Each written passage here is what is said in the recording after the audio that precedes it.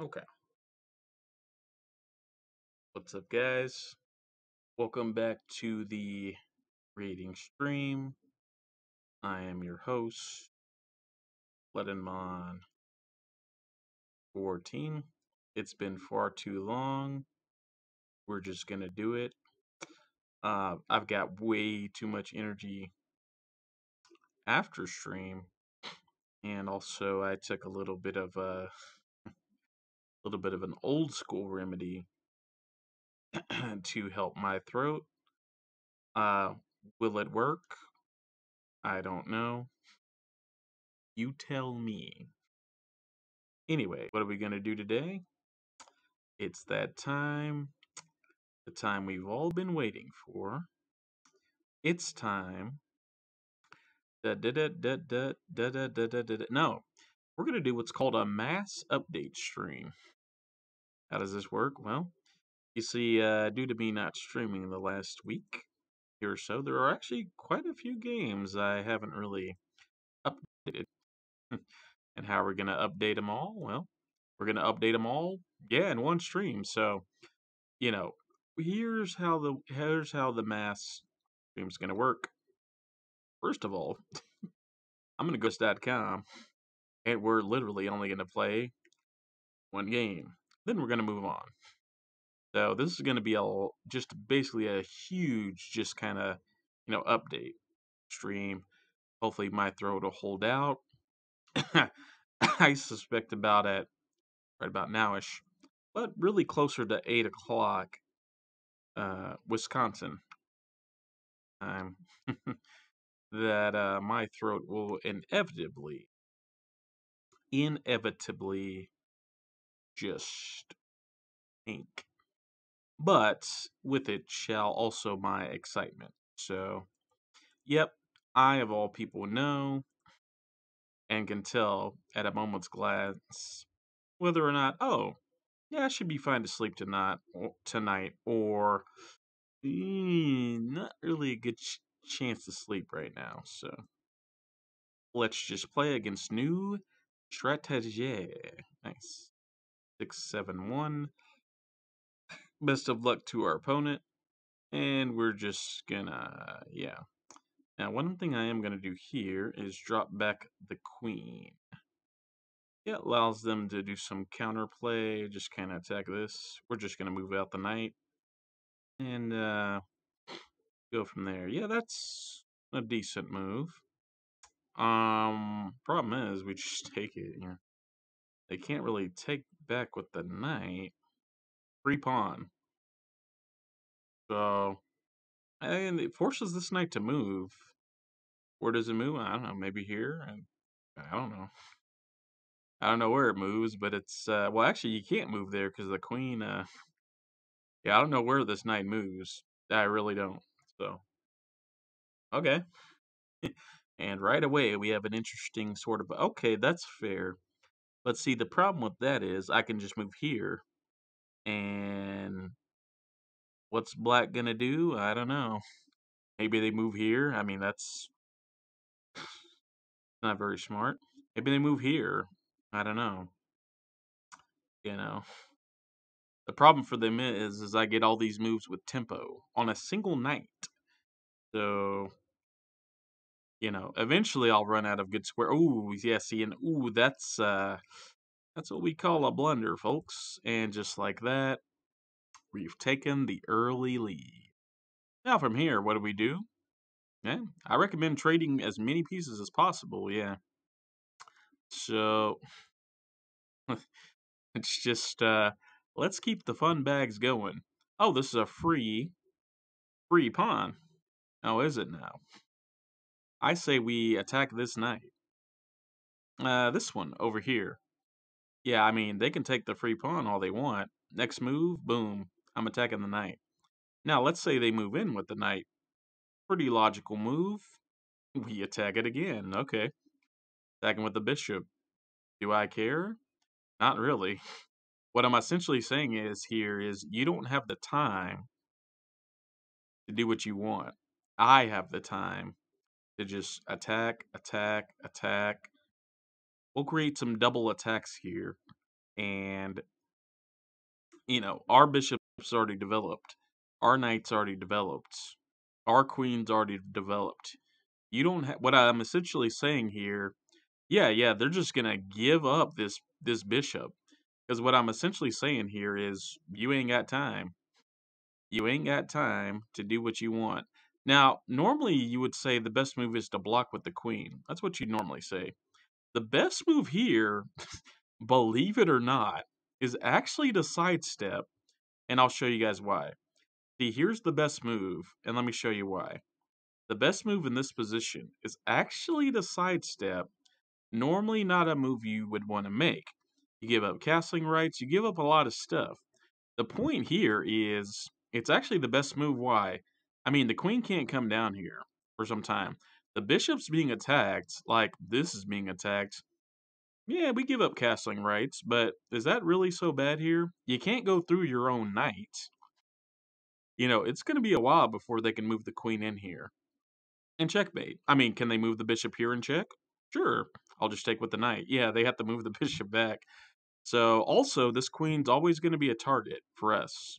And now that the bishop has moved back, what do? We just keep attacking stuff. So, yeah.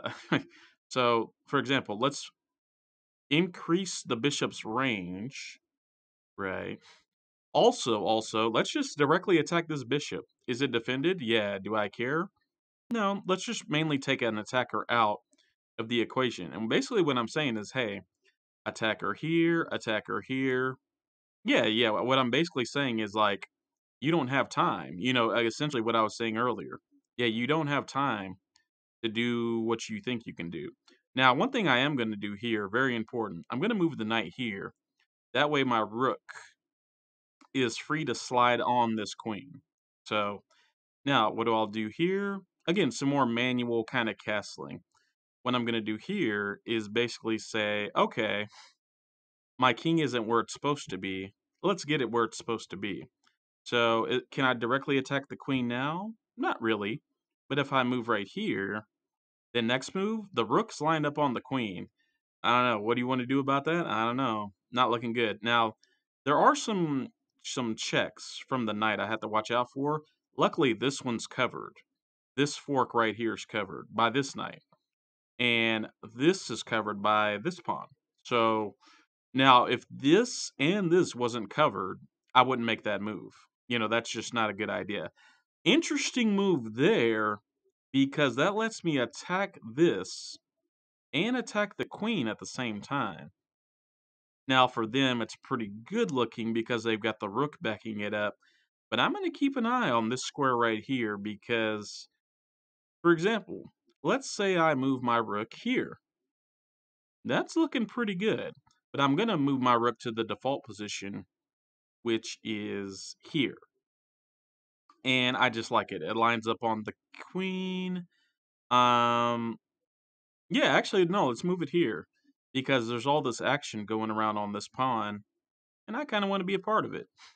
Now, what's the logical move for them? I mean, the queen has a free check right here. Let's not ignore that. That's the best move they can make.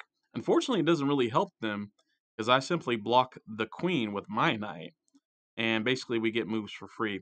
But yeah, their own knight is really shutting down their best move. I mean, see, I saw that one coming. So see, all we have to do here is we queen block. We literally just say, hey, you want to trade? I'm up bishop. Like, yeah, what's good, man? You want it? Okay. I don't care. Now, which pace do we take back with? Well, the rook is the big kahuna here. So because next move, yeah, we attack this with the knight, and I mean, what are you gonna do about it? Okay, you attack the rook. That's cool. What if I just take this with the rook? That's an important question to ask. Well, can I? No, I cannot. The rook's currently pinned. So a good move by them to find that. So I actually lose the rook here, which is pretty important. But what I'm going to do is simply counterattack. And all I'm going to say is, like, hey, you know, there's two things I can do. I can break the pin, which won't be in time. But basically what I'm going to do is lose the rook for the knight. But at the same time, I'm going to try to do something a little crafty here. So I'm going to attack with this knight and basically just say, hey, I'm taking this knight. What are you going to do about it? What are you going to do about it? So again, a little crafty move there to basically grab the pawn for free. But yeah, they take that and okay, what am I going to do? Well, like I said, we've already planned this. I'm just going to take this bishop. This knight's gone, but then this knight's free to move. So can't move here, can't move there, but it can move here, which is pretty interesting. And more importantly, I can defend the knight with this, with the bishop, which is something I'd probably want to do anyway. So defend it with the bishop, looking pretty good. Now, is there a tricky check from the king? From the knight, kind of, like right here. Kind of tricky, but, not too worried about it. Okay, they don't even go for the check. They just kind of do whatever that move does. That buys us a turn. Let's move right here and line up on the rook because, yeah, why not? Actually, let's control this file, this open file right here. Yeah, let's control that. That looks pretty juicy. Looks pretty good. And let's see what they do. Now we're kind of close to the end game now, so yep, they're up a rook. I mean, then again, a rook, and we got yeah, they're kind of up like half a point, so to speak. But pretty early in the game, mistakes can happen. Again, they're lower rated, like 671. I can make mistakes. I definitely can. There's one thing I've proven on this channel is that I can blunder. So okay, they're just attacking this pawn.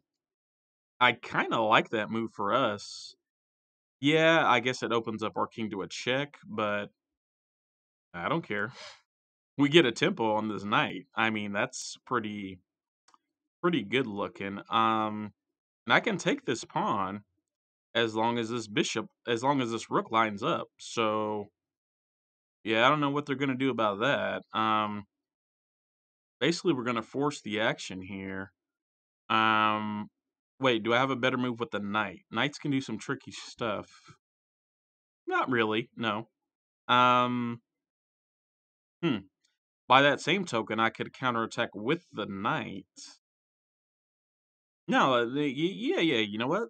Let's move the knight out of danger, and at the same time, yeah, let's just counterattack this piece.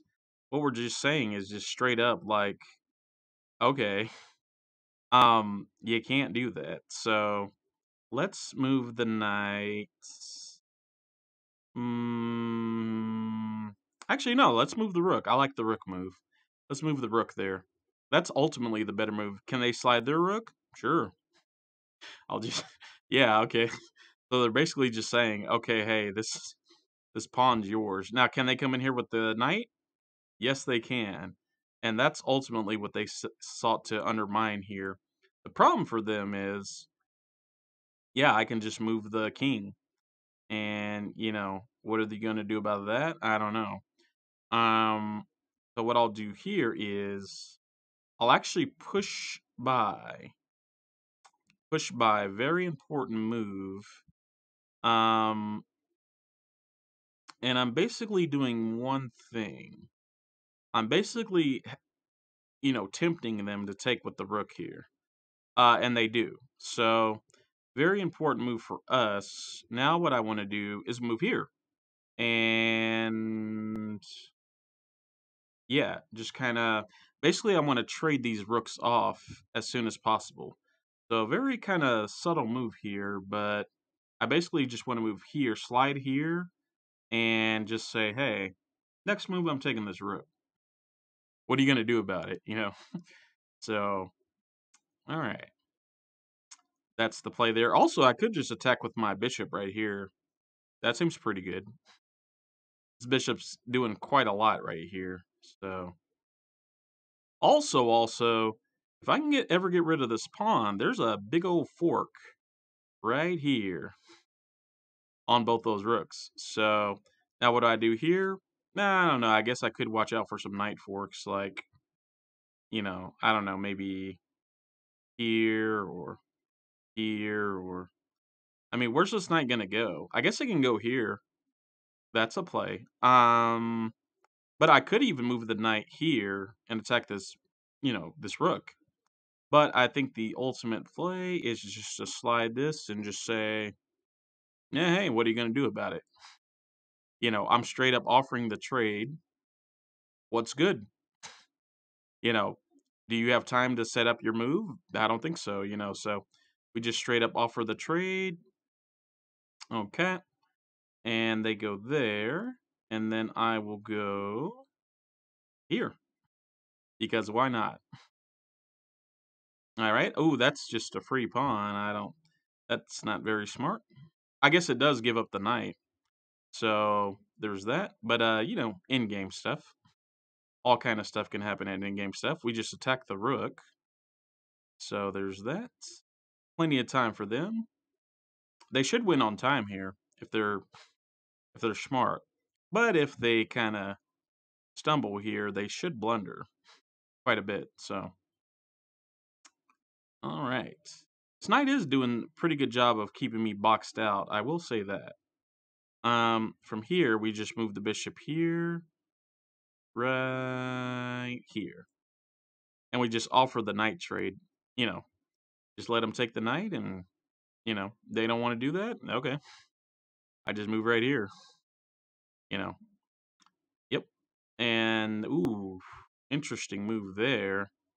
What I essentially do here is just say, hey, you can take this, but, you know, ooh, that's actually very tricky. But I'm going to move right here. Yep, to just kind of block this pawn. And then we just attack the rook. And what I will do is move right here. Yeah. Oh, wait, we're in check. Wow, by the pawn. That's funny. All right, so I got to move the king. Rook gets a free piece. Probably could have used more time here, but yeah, I feel like we could have had this one, to be honest. Knight's controlling some stuff. Doesn't really matter, So we just move that out. King check. Ooh, nice to pick up the bishop. It's actually pretty clutch for them. And then we just go there. Yep. Free pawn right there. Pretty smart. Yep. Pretty smart maneuvering by them. By black. But ultimately, could I have picked up this pawn? Yeah, probably, Or gotten him to make a mistake. Probably, yeah.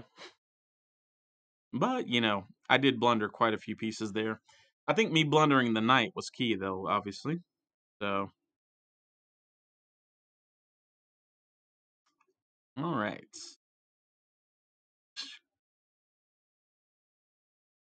Plenty of time for them. All right. Do. Oh, and they got the queen at the end, too. That's sweet. Good for them. Yeah, they pre-moved it all the way over here. That's funny. All right. Well, they won on time, I'm pretty sure. So, not too bad. Time pressure got to us there, but yeah, would I have won that game like if it's just you allow 30 minutes for both sides? Probably, yeah. I wouldn't have been under time pressure, so I will play one more, First chess game back, I ain't worried about it. So, all right, here we go. Mr. Taco, man. All right, they played pretty good for that one, honestly. It helped that we blundered a little bit to match their blunders. So, all right. Interesting. Let's just push by. We'll create a little pawn chain here. Pawn chain. Looks pretty good. Let's take back with the queen, actually. Yeah. Don't see that too often, but pretty solid move, honestly. In this position. Yeah, I mean, that's fine. What does that even do here? I mean, I guess you threaten an outpost here. That's something. But I'll just go here, man. I mean, I guess they can move here and attack the queen, yeah. I guess that is a move, yeah. Actually, to stop that move, okay, I was going to say let's move here, but no, that's the move I expected. Is this first? But you do you. I'm not gonna judge, but I kind of am because I just did. But Okay, Taco Man, you do you. Yeah, see, I anticipated that quite a while ago. Now, here's the thing. We have this move here, which also this move, pretty darn good. So we basically destroy the outpost right away. So, and yeah, we developed this bishop kind of for free. Kind of a thing I wanted to do anyway. So, okay, queen here. What does that say? Not much. I mean, I'll just develop the knight and castle, queenside. I mean, what's this queen even doing against this pawn chain? Against your own pawn chain? I don't know. This queen, this queen ain't doing much, bro. I'll say that's a weird move. Dilemmas. Now because there's all these pawn chains over here, I should probably castle to this side. So it's my good buddy. Howdy. Chain Link 2 with the horsey. Is this Master Rule 4? Chain Link 2? We don't have chain links anymore. No one plays trap cards. This has got to be Master Rule 4 format. Anyway, hey Iga. How's it going? Floodinmon14 here. And today, we'll be playing a game called Not Yu-Gi-Oh! So what I'm going to do is castle over here.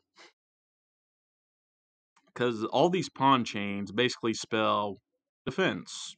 So there's that. Let's attack this queen. Because, yeah, why not? We're just openly saying, hey, you're not paying attention. Okay. Okay, that's fair. That's fair. We're also eliminating this knight. So that's pretty good for us. Don't know what Taco Man's gonna do about it, but we're basically saying, hey, thanks for all the defenders back here. Yeah. Okay, free pawn, and you guys know how I feel about free pawns. You gotta watch out, man. Free pawns, you gotta watch out. So let's move this. Now, another thing I will note is this bishop is undefended. Pretty important right here. What will I do about it? Well, I'll tell you what I do about it. I'll give away this pawn. And what we're essentially going to do is just say, hey, you ain't got time to do whatever you want to do. So, how do I defend this bishop? Well, I'll just stick it right here, yeah. So, yeah, they should take this pawn, very predictably so. And then we're going to make our move. All right, you guys ready? I'm ready. All right, free pawn. I mean, yeah, you guys got to be real careful. Whenever, like, free pawn comes up in chess, be careful, man. Be careful. And now what we're essentially saying is, your queen's under attack. Are the free pawns worth it? I sure hope so. You know, that's basically what we're saying here. This queen is quickly becoming trapped. Is a better move the rook or the bishop? Well, you see, I got to look at all the options. Ooh, the rook actually blocks the queen defense. Wow. I wouldn't have saw that one 9 times out of 10. Also, this bishop is getting skewered. Wow. Wow, wow, wow, wow. So in order to set up this bishop attack, here's what I got to do. I got to move this rook here, then move the bishop in. Wow. Tricky. Tricky move from black there. And also they pick up a free bishop. So smart move by them, because I was defending that with the... ooh, maybe not good fundamentals by me. But one thing I will do, let's just move this pawn. Yeah. I guess my king is under check. Excuse me. Slide. Great move for them there to find that fork, by the way. Very good. But I feel like we can still take this queen pretty easily. Also, they're like really behind. Look at all these. Not in play. Not in play. Not in play. Not in play. Not in play. Nothing they have is in play. So that's the good part for us. The bad part for us, there is no bad part. Okay, getting the bishop in play. That's smart. Unfortunately, like I said, they ain't got time to do whatever they want to do. It's do whatever I want to do, and I want you to move your queen. So what I'm going to do now is start to watch out for queen like forks and X-ray attacks by the queen actually, because I feel like we got this thing almost trapped. It's going to escape over here to A3 again. So what I was trying to do earlier is move that there. I guess that bishop is dangerous on that diagonal. Huh. Well, out of an abundance of caution, let's create a... Hmm. Let's create... No! What am I saying? This queen's not safe. Dude, all I had to do is... I can just move my queen right here. Like, what are you going to do about that? You gonna go here? No. You gonna go here? Nah, maybe. Yeah. You gonna go here? Nah, I don't know. You gonna take that pawn? Okay. Good pawn. Good move. Let's just attack the queen again. Yeah. Oh boy. Actually, do I want this bishop on this diagonal? Yes, actually, because there's quite a lot more space there. And hmm. Or do I want the rook lifted up? Man, so many great moves. Let's just move this here. I got a good feeling about that one. We're gonna get this queen. Yeah, okay, okay. This thing loves hopping around. Let's just go right here. Yeah, you know, you can't run forever. I mean, there you go. So now you can go over here, I guess. I don't know. Whatever. Go over here. We're just forcing this thing to dance around. Now, what's it attacking? I guess here, here, here. I mean, yeah, it's got some opportunity. Do I care? No. We just move here. I mean, what are you going to do? Slide down here, slide here, here, here, slide there. Okay. Pretty good move, actually, because I don't have anything attacking the dark squares. And also, my rook can't really attack that. One thing I can do, though, is very tricky. Yeah, you just slide it there, attack with the queen, and just go from there. Hi. Would you like to interrupt my stream today? No, just kidding. What's up, nephew? All right. Glad to have you aboard. So, what we're going to do is we're not going to care about the game, and we're just going to switch to this, and we're going to switch to this, and we're going to resign because being an uncle comes first. So, we're going to quit the game that we were winning, and there you go. All right. Hey, I just quit the game for you. What's really on your mind, man? Talk to me. Oh, really? Okay. Would you mind staring directly into the camera? The FBI can know who's making. Oh, wait. Okay, now go ahead. Oh, okay. Good morning. Can I help you with anything? Oh, I didn't think so. By the way, uh,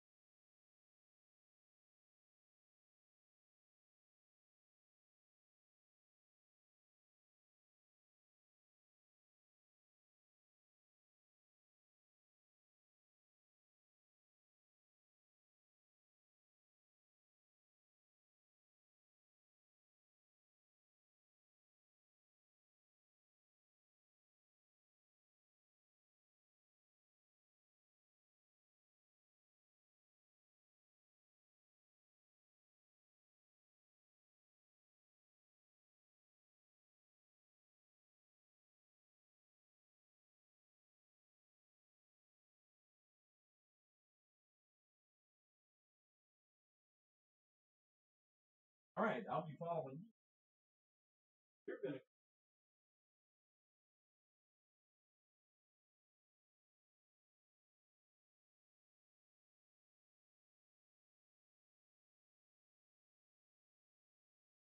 Oh, my mom.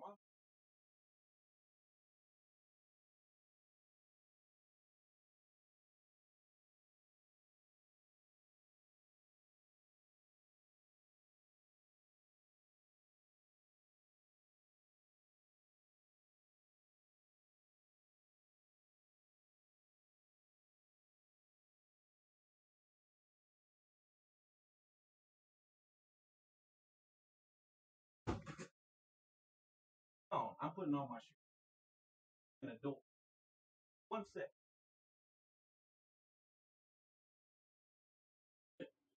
We ain't having that kind of. Sure. Mama ain't here, so I'm gonna act up. Okay. We'll see how long that lasts. Let's see. Let's see how long that lasts, buddy. Okay. Mama ain't here. I regret to inform you, you are under new management, sir.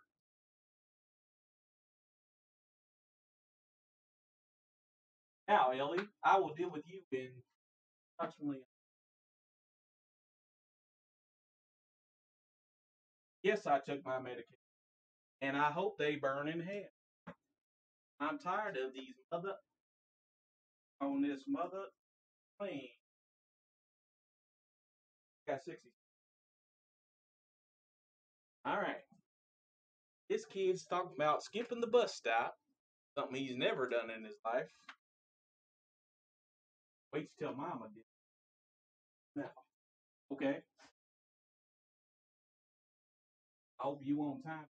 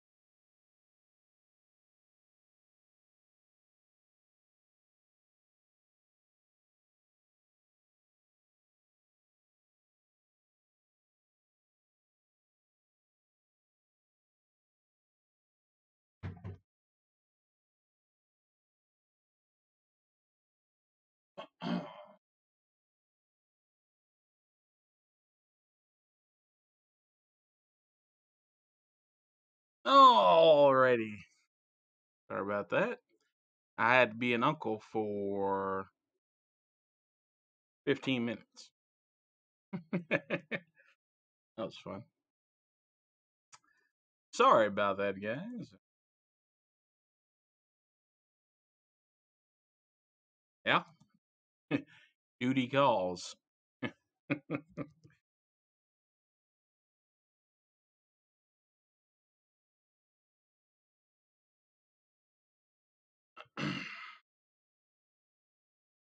All right. You're wondering about the behind the scenes? My nephew threatened to, and I quote, skip school. So you know what I did? I made sure he didn't. And if you see me throughout stream making periodic phone calls, that's what it's about. So this nephew, right? You guys have seen all the nephews on the channel, which is why I don't mind talking about this. Kind of glad I started streaming.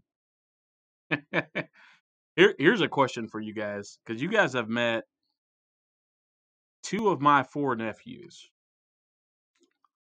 Which one do you think threatened to, and I quote, skip school?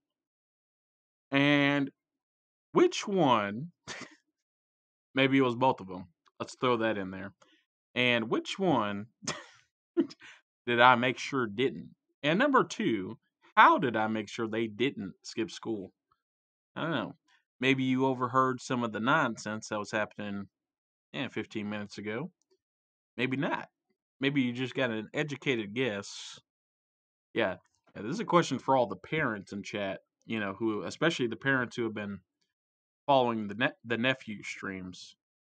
Yeah, leave your comment down below, parents or so-called. You notice how people online do people online, right? I've noticed this recent trend. Let's switch to just chatting for a second. Oh, I am in just chatting. Great. So people online, and not just people online, people in the sports world, people in media, people in just people. They like to be. You ever notice like someone talking about Russell Wilson? And I'm just throwing that name out there because he's easy to pick on.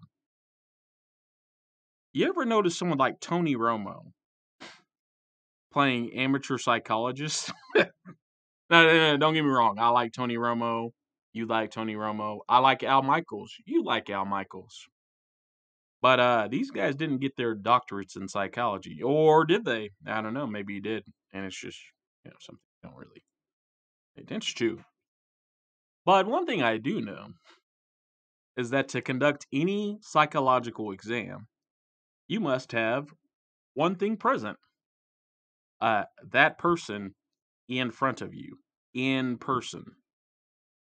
In order to conduct a full psychological breakdown and a psychological evaluation professionally. By the way, you may be wondering why I'm using air quotes when talking about psychology. The truth is, it's both an inside joke and yeah. You won. By the way, Ryan, that joke is for you. So my buddy Ryan, right? He got his degree in psychology, and it's one of those jobs where you're not allowed to talk about it. Good guy, goes to church. Good guy, has a family, has 3 kids, has a perfect wife, perfect marriage, has kids that are same age as my nephews. I'm not going to say which his kids are to prevent doxing because he lives in Wisconsin and his kids are the following age 15, 16, 17. Sound familiar? Okay. So we have a lot in common. Now the nephews aren't my kids. I just want to, although they sure as hell feel like it. I just want to throw that out there. First of all, the nephews aren't my kids. That's number one. Second of all, psychology. So, one thing I have noticed out here on the internet that is trending is amateur psychology. Oh boy. Let me tell you what, guys. You guys need to stop picking on Russell Wilson. And I don't know why his name's the first name that came to mind with the psychology discussion. Let's psychoanalyze Russell Wilson. Evaluation over. Russ, here's my new message to you. I'm glad you heard my message from 7 streams ago. Congrats on beating your demons. You're welcome. You watched the stream, aka heard my prayers, and you overcame. That is the true definition of a hero. And you know what, Russ? Let's give an applause, not fake applause. Let's give a real hand of applause to Russ.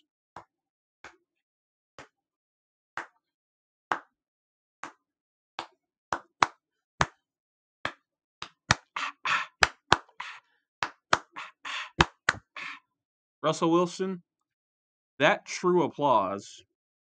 By the way, yeah, psychologize that one. Russ, that true applause goes out to you, my friend. Thank you for watching the stream. Thank you for praying. And thank you most of all for persevering. These are 4 important things that Russell Wilson's had to do. He's had to endure, persevere, get picked on, persecuted. You could almost say he's persecuted. Yeah, you could, in a weird kind of way. Not for his like beliefs or anything, but he's persecuted for his failures. This is true. You know, once you become a Super Bowl champ, the stink kind of stays with you. What do I mean by that? The stink.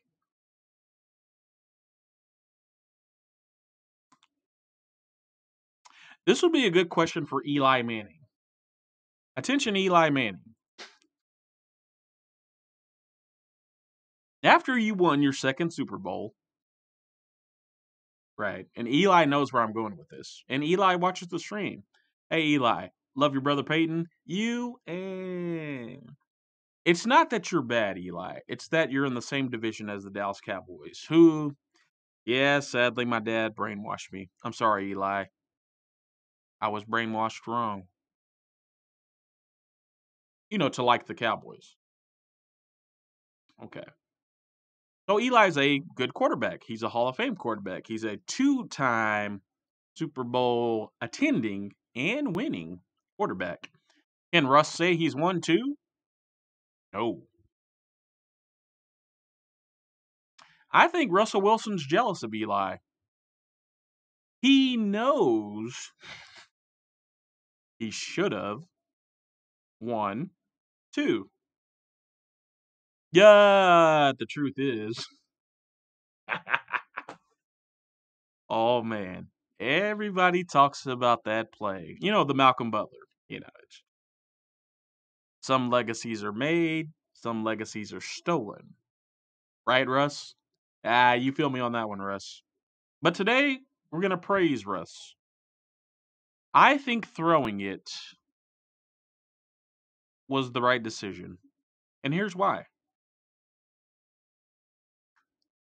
You know, on the 2nd and goal or whatever it was. Super Bowl. Beastquake. You know, Beastquake's rolling. Why not just hand it off? Okay. Let's get down to brass tacks here. Is a running game, any running game, effective without mix and match, creativity? No. Also, even Marshawn Lynch, the Beast, can testify to this. Does the running game tighten up in the red zone? And by tighten up, I mean the defense calls in, 3 extra linemen. Yes, they do. Every defense does it. Bill Belichick's defense does it. My coach's, boys club defense does it. My junior high's, Wisconsin Red Devils team does it. The Washington football team does it. The Carolina football team does it. The Tennessee football team does it. If you have the ball with first and goal at the 5 or less, you are coached. Listen, America, you are coached as a defensive coordinator. Hey, these guys are getting some pretty easy runs, up and down the field. How about we bring in 3 second string tackles? Okay. So we've covered the what, the if, the where, the when, the how. Now, just for argument's sake, do I think the beast would have been ultimately stopped? Yes. On the second down play. Or first down or whatever it was. Let's say they hand the ball off to the beast whenever they say hand it off, and then he gets stopped. For no yards. I'm not saying they would have backed him up by 1 or 2 yards. That's not what I'm saying. It is Marshawn Lynch after all. Okay, so let's get real. But no. They just blitz the A gap and the B gap and say, oh, this Marshawn Lynch guy's kind of killing us. How about we double A gap blitz and just pray? I have a feeling the Patriots defense, I have a feeling Bill Belichick says like the one word to get him to kick it in gear. AKA, if you don't that double leg, you better do it or you're going to cost me some rings. And then you're going to have to hear from me, Bill Belichick, about how you, defender number 1572HBKY, didn't double blitz the A gap because I clearly told you to double blitz. I'm Bill Belichick. Look at the rings. Look at the rings. Kiss the rings. Trust me, Bill Belichick. I can imagine that was the conversation. And again, what I like about Bill Belichick is he's not only the smartest defensive coach, not offensive. We clearly see this guy doesn't know how to draft offensive, but he does know how to coach offensive talent. Tom Brady. I mean, it does take some, I guess, genius of madness to coach Tom Brady. What do I mean by that? Well, this is kind of comparable to the Russ problem. The Russ's problem is he went to 2 Super Bowls, and now everyone thinks, oh, hey, this guy's a made man. He went to 2 Super Bowls. Just like Eli. Hey, Eli, he won 2 Super Bowls early. In his career. Same for us. Russ Wilson won, No. He attended two Super Bowls very early in his career. Are we going to see 3 from Russ? Are we going to see 4? Are we going to see, you see, NFL fans, and I say this with all the love in my heart, are some of the greediest, brainwashed people in existence. And they're very hopeful. Let's throw out a positive word. They're hopeful, hopefully, arrogantly, egotistically brainwashed. How do I know this? I could pull out any jersey my father owned that is a Cowboys jersey.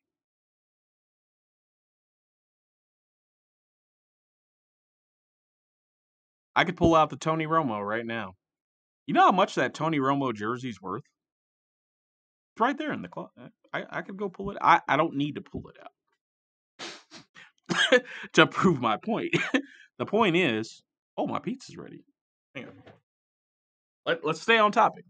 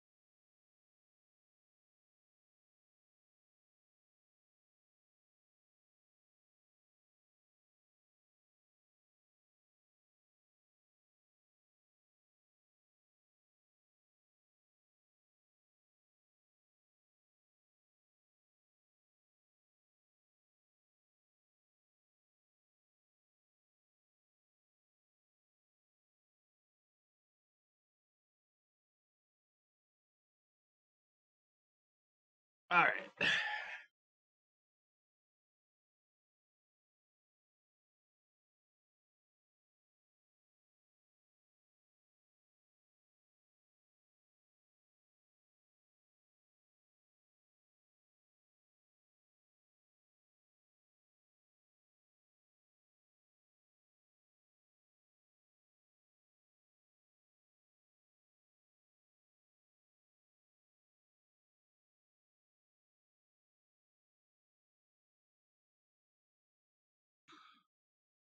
All right.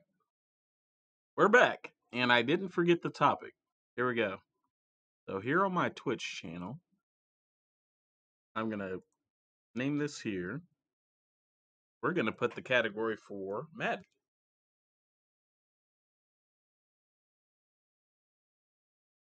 There we go. All right.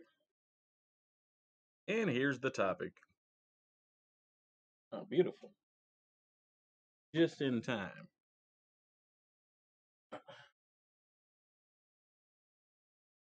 Wonderful. NFL discussion. Why?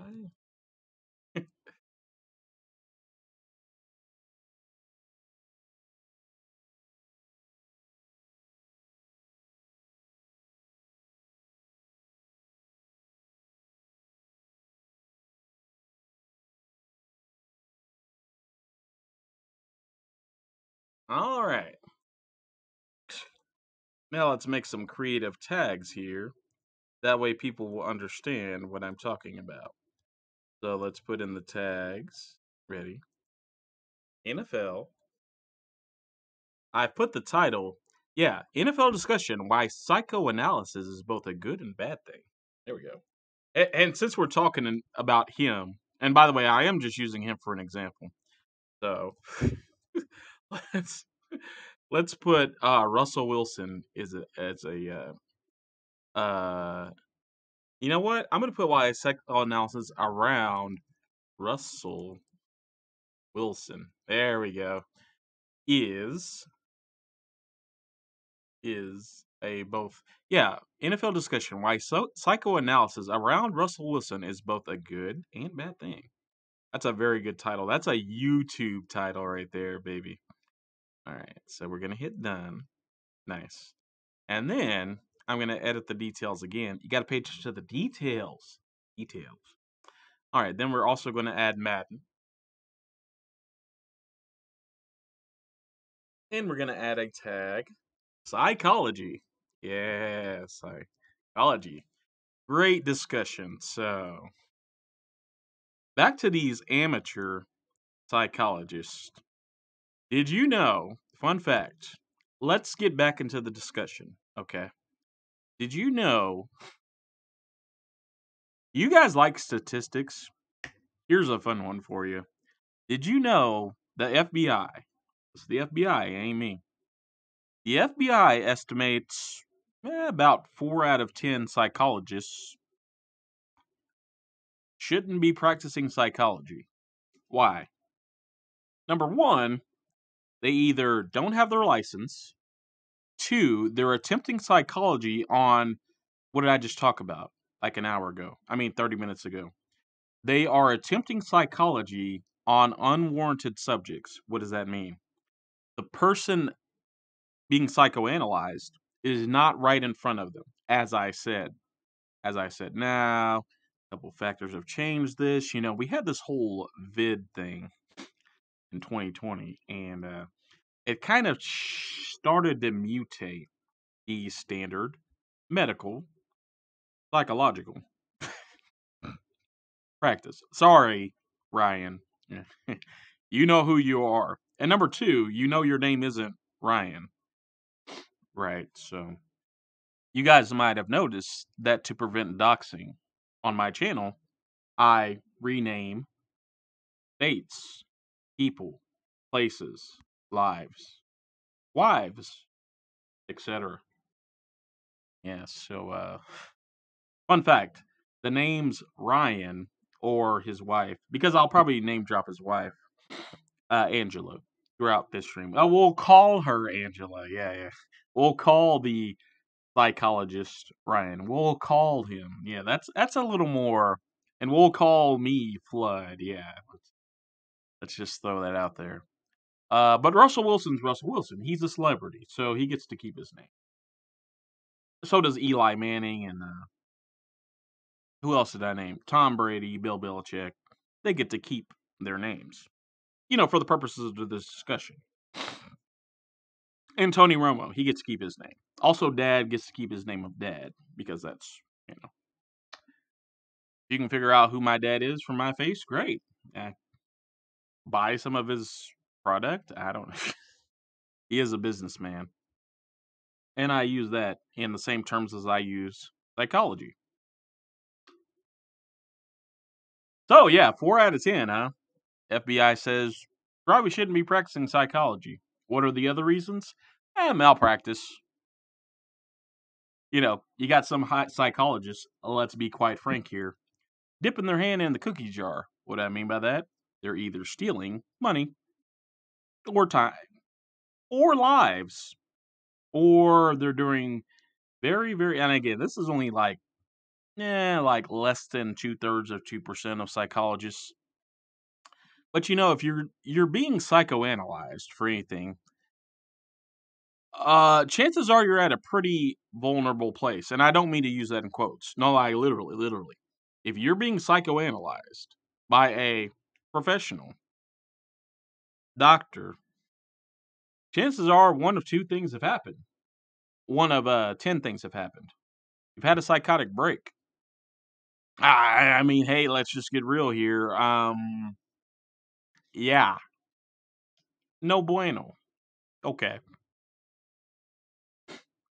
Number 2, you've not had a psychotic break, but you're at the edge of one.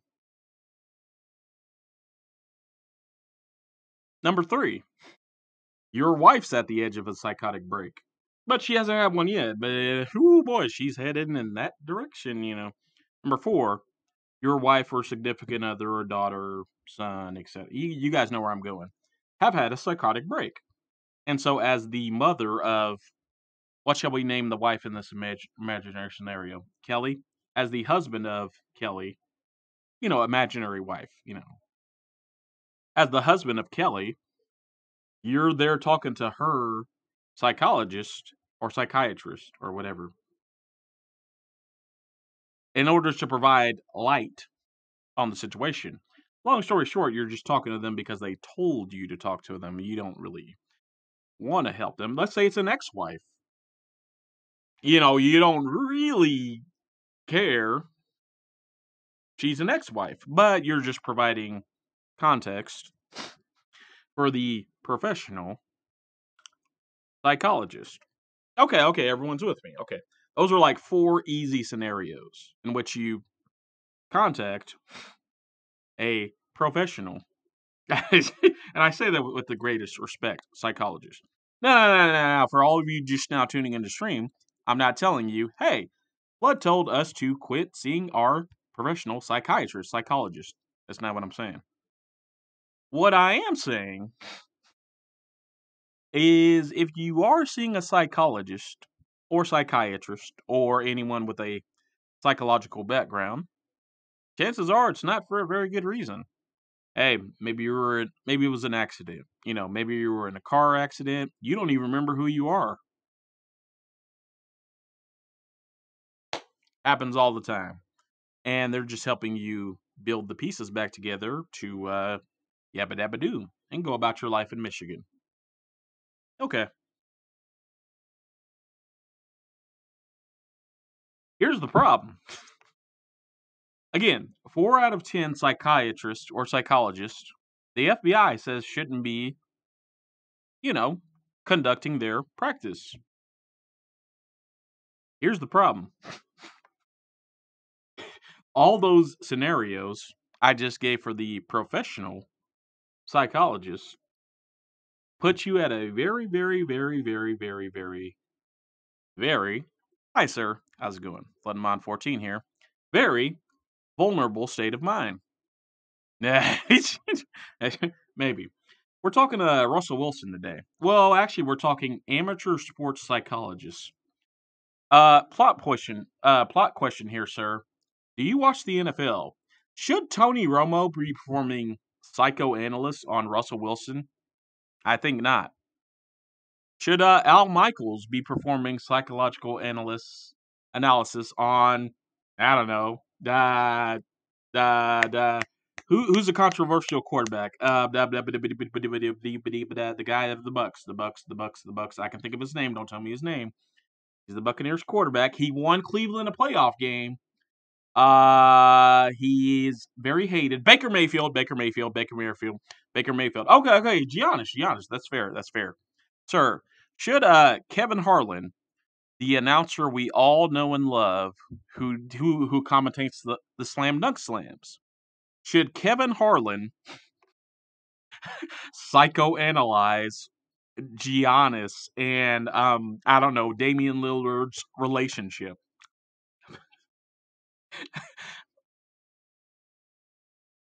Should Jim Nance psychoanalyze the bond between Serena and Venus Williams? No, I don't think so. No, that's not how that works. I love Jim Nance. I love him. But did this guy get his degree in psychology? Hey, maybe. I mean, I don't know everything about. I don't know, and I don't know why I said Jim Nance. I mean, maybe I should have said Phil Simms or, But the point is made. I think we all get the point. The point is, there's a lot of people here on this TV. This this thing over here, this thing that I'm controlling right here. I just turned it on. Yeah, there's a lot of people over here. Yeah, I feel like Jim Nance is the kind of guy who would have gotten his degree in psychology in the background. You know what I mean, sir? Like Jim Nance is such a uh I love Jim Nance. He's the kind of just dedicated, clever. He is a journalist, and one thing I will say is that as a journalist, a psychology degree helps you quite a bit. And Jim Nance has had plenty of time to get a professional, sorry Ryan, degree in psychology.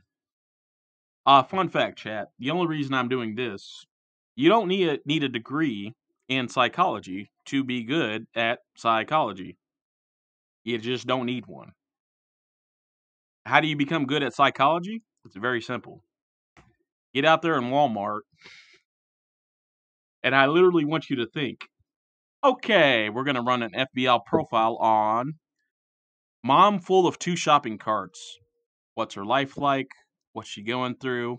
Does she hate the screaming and crying? We're literally going to guess a FBL profile on mom with 2 shopping carts. Now, is it accurate? No. Just do it for fun. Do that. Work at Walmart for 5 years. Do that for every customer you get in your line for 5 years for fun, and come back to me. You'll quickly discover that you have about a 15% success rate. You know what the average success rate of a psychologist is? For initial diagnosis. It's less than 1/3 of 1/10 of 1%. That's according to the FBI. Yep, less than 1/3 of 1/10 of 1%. That's the standard initial diagnostic rate. AKA, it's not very good. So what I'm trying to say is psychology, it's just a bunch of mumbo jumbo. It's an excuse for rich people with a degree to say, hey, I got this degree and I'm going to talk about it. Now, with that being said, I don't want you to skip your psychiatry appointment first thing this morning. That's not what I'm saying. Good question, sir. We're going to circle back to that one. Now, for everyone who has a psychiatry appointment first thing this morning, I want you to do one thing. I want you to attend your psychiatry appointment because Floodmon14 said so. I want you to attend the appointment again. I want you to attend your next follow-up appointment. And I want you to attend your next 7 appointments. Okay. Because I'm not trying to discredit psychiatrists and psychologists. I'm not trying to discredit them. I would never do that.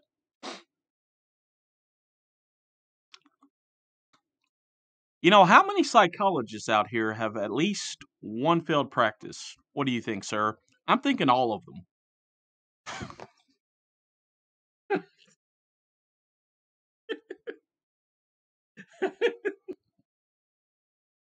Yeah. At least, you know, it takes at least 2 failed practices to,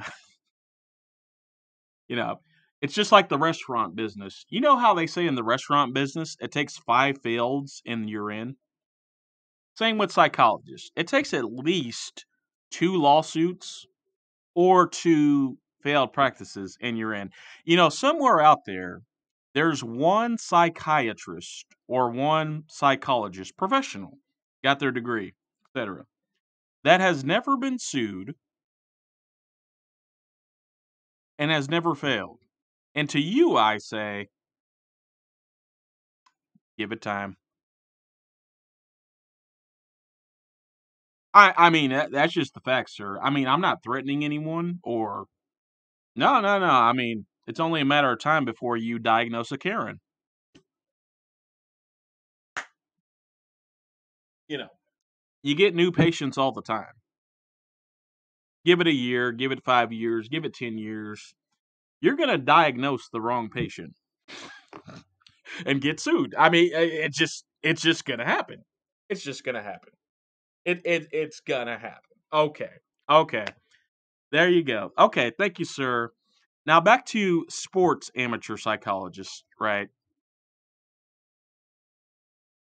I'm not gonna Google Jim Nance.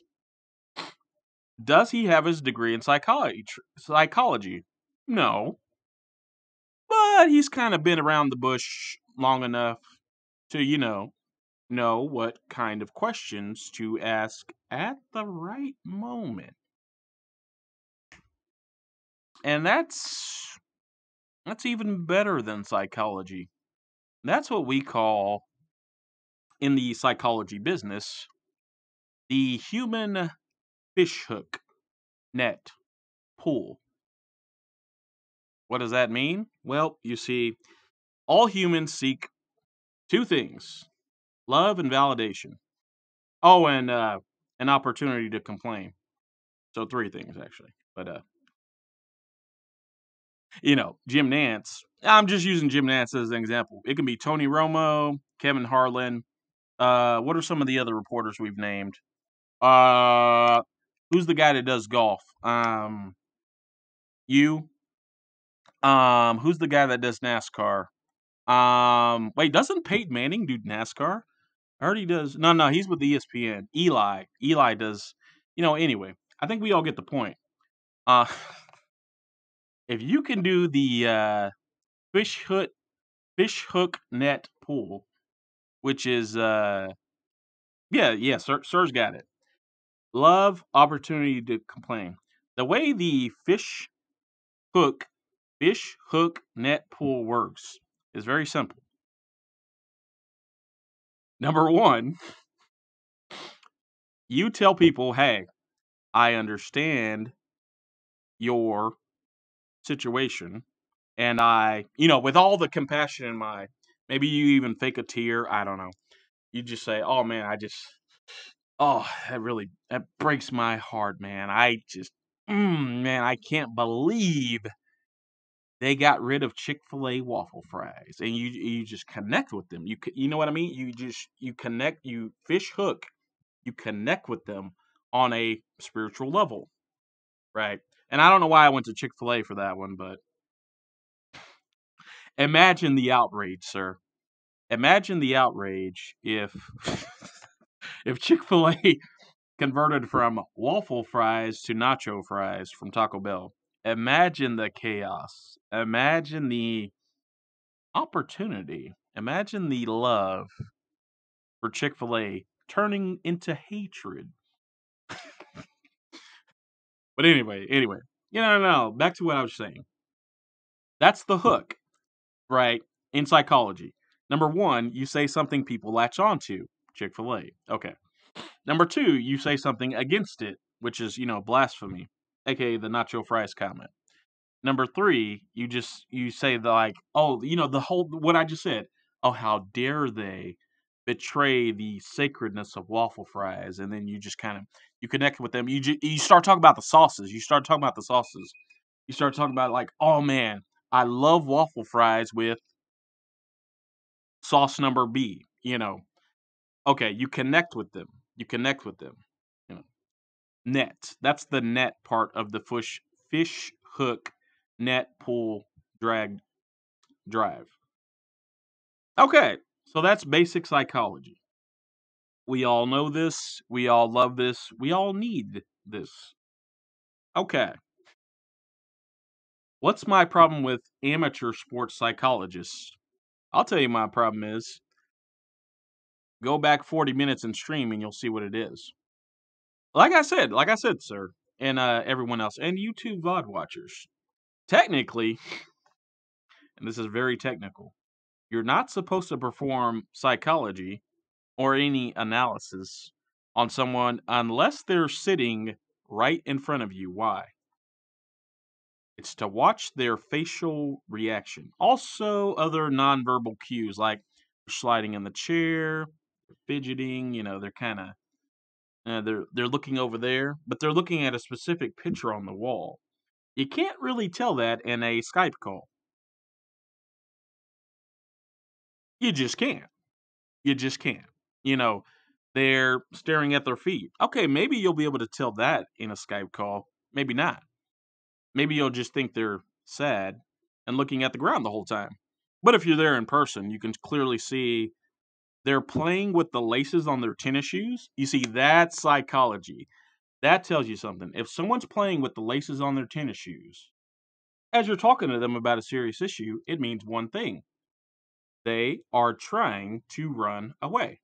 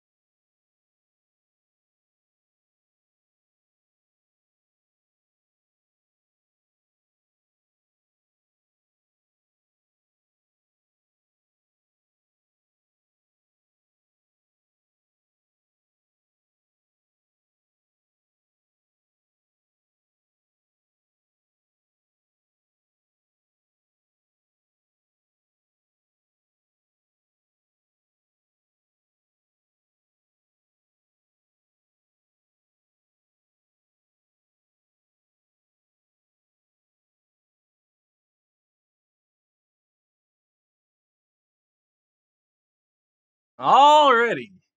All right. Back to the shoelace comment, because just to wrap that one up. Yeah, if someone is in a psychiatric evaluation and they're playing with their shoelaces, how do you know it means, hey, nonverbal signal, I want to run away right now? How do you know this? Because that's exactly what I thought. Upon one of my first, psychoanalysis session as a kid. I just started playing with my shoelaces.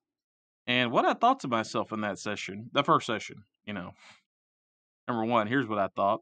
This is a load of barnacles. And number two, I'm getting the out of here, doctor. I know that's the psychological state because I was in it. So there you go, mom and dad. If you're ever talking to your child and they're doing nothing but playing with their shoelaces, here's what they're subconsciously saying to you. I ain't paying attention. My brain, my spirit has exited stage left. You have no effect on me. And first chance I get, I'm going to run up out of here and go back to what I was doing. That's what it actually means. Yeah, there are divergent paths to take from there, but there's a difference between running away from the conversation and I want to get out of here. And there are all levels to this, but the primary psychological derivative is run, move, go away. All from a shoelace. What do shoes do? Shoes go on your feet. Okay. Where do shoelaces go? They tie on your feet to help you run faster. Have you ever tried to run in a pair of shoes that happen to have laces? Not flip-flops, we're not talking, not high heels, we're talking shoes with laces. If a shoe does have laces, do you run faster with them tied, half tied, or untied? It's not a trick question. I just want to wrap that last point up. Okay. Glad everybody's with me on this one. Okay.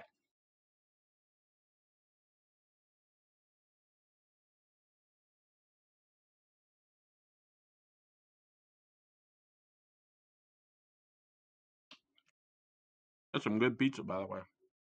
Mm. Mm. Oh, man. Mm, mm, mm. Mm, mm, mm. Mm. Mm, mm, mm, mm, mm, mm, mm, mm, mm. Okay. Now that I've hit that, let's rewind a bit. So we were talking about if Jim Nance should be providing psychological breakdowns on Russell Wilson. Or, sports amateur psychologists. Okay, we went over the bad. Here's why I think it's bad. Unqualified, unlicensed. Is Jim Nance licensed? I don't know. Well, let's name a few. Is Jim Nance licensed? Tony Romo. Uh, who else I named? Steve Kerr, Marv Albert. What's his name? Stephen A. Smith. Is he licensed? uh, who else is famous? Michael Irving. Richard Sherman. Is he like? Um, what's that one guy everyone hates? Skip Bayless. You think Skip Bayless is a licensed psychiatrist? Hey, maybe. That'd be the ultimate power play. If Skip Bayless, let's say he's not a licensed psychologist. Let's say he's taking classes right now and nobody knows about it. That'd be the ultimate genius play, Skip. Let me tell you what, Skip Bayless. Let me help elevate your show to the next level. Take one class on psychology and fail it. Fail it on purpose. But take vivid notes. And how do you fail a psychology class on purpose? Easily. You out-psych the psychology professor.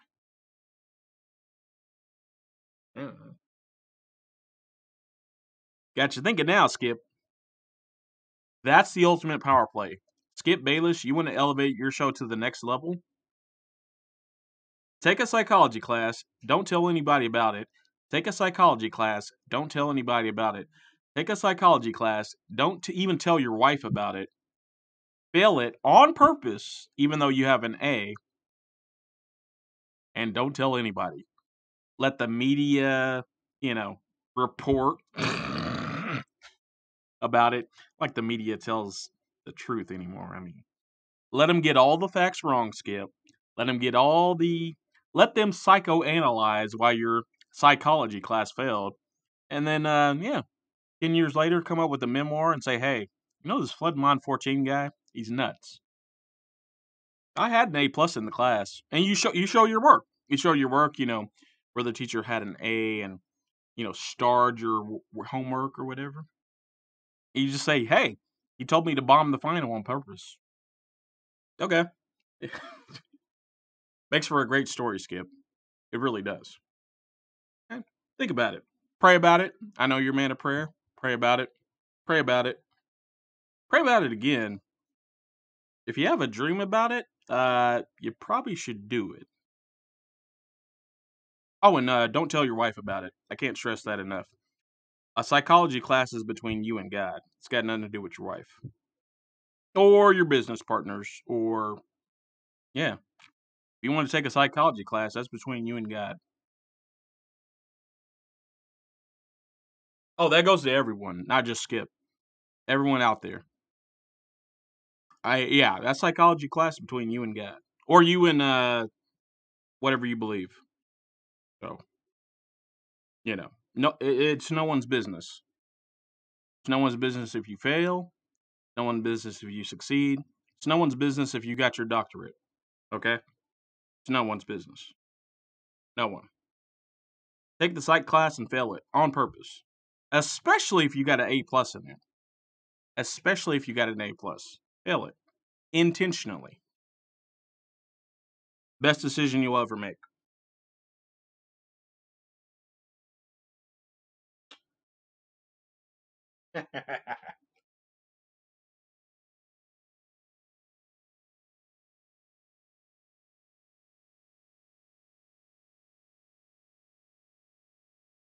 Mm.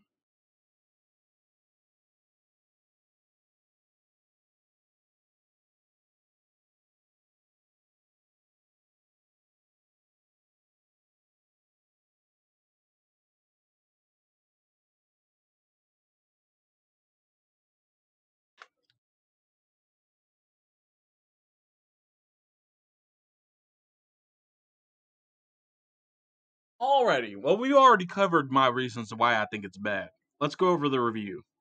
Unlicensed. 4 out of 10. Shouldn't be doing it. We've already kind of went over the reasons why they shouldn't be doing it.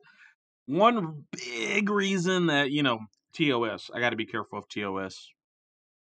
So, remember those vulnerable states I was talking about earlier?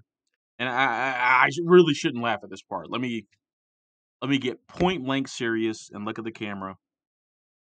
So remember how I was talking about like, oh, your ex-wife had a psychotic break, and you don't care about your ex-wife anymore, but you're still talking to this psychotherapist, right?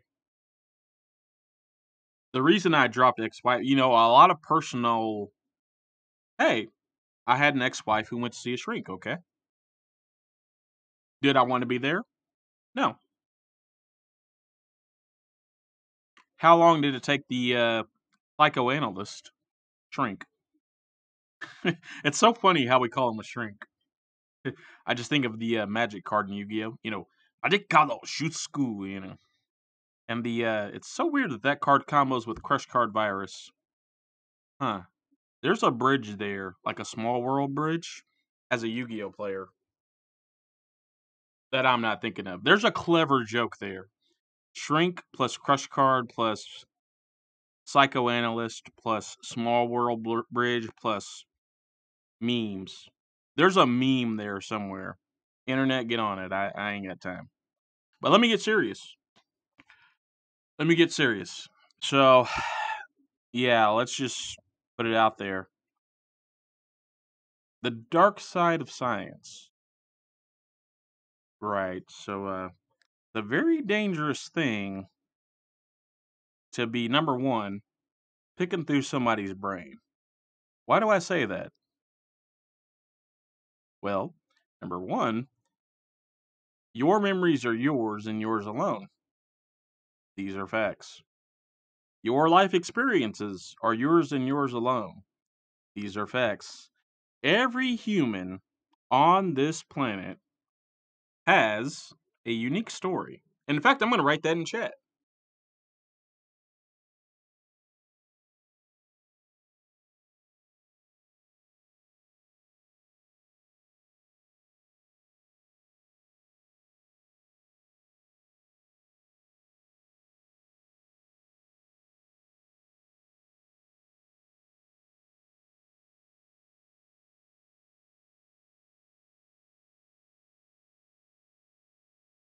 And I finished it off there in chat.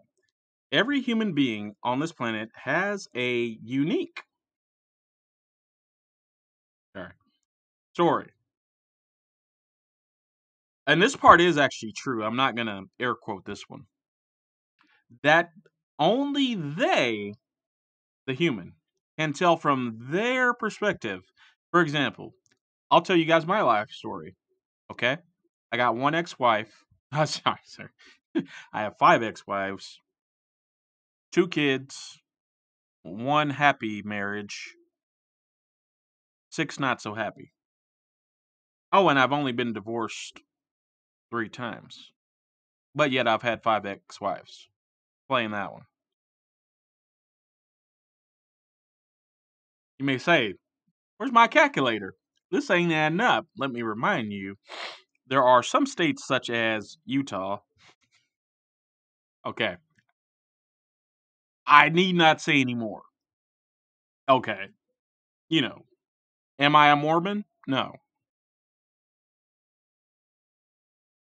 Not anymore, man. Got some of you thinking with that one. Is he joking? What?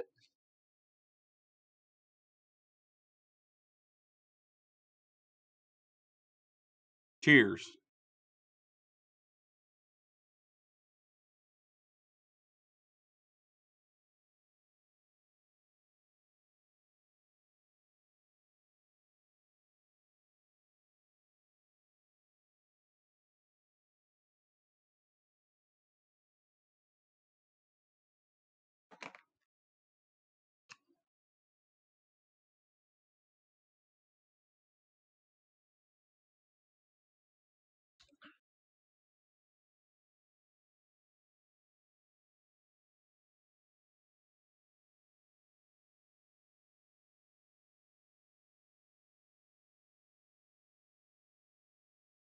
Here's how we're going to tie it all together. All the nonsense I've been talking about. If I was Russell Wilson, now this is a very hard thing. You know, as an expert psychologist or psychiatrist or an expert psychoanalytic, one thing you're always able to do is throw yourself in someone's shoes. This is a fact. Now, I don't have Russell Wilson sitting right here in front of me. Hey, Russ, if you'd like to, I have services. I have private. We abide by HIPAA laws. So, if you want to talk to me one-on-one as your psychiatrist, well, I don't like that word. Counselor. Hey, I believe in God too. I know you believe in God. I mean, you had to believe in God to win that game. So, hey, maybe your wife prayed for you. Anyway, here's my offer to you, Russ. I will offer to counsel you one-on-one for an hour. You know the Dr. Phil show? It'll kind of be like that, except I don't get paid as much. And it won't be televised. Oh, yeah, that's unless you want it to be. You know, I'm just throwing that out there. And it'll be a one-time session, you know, just like Dr. Phil. Sorry, Dr. Phil. I respect you. Hey, hang on. Tim, cut. We're filming. Keep it rolling. Okay. Sorry, I got to get out this preemptive apology to Dr. Phil. No. But seriously, Dr. Phil, you help a lot of people, and you've helped me. How have you helped me? Well, you've helped me realize I don't want to become a TV psychologist. That's for damn sure.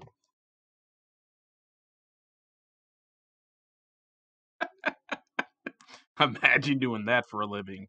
Hell no. Hell no.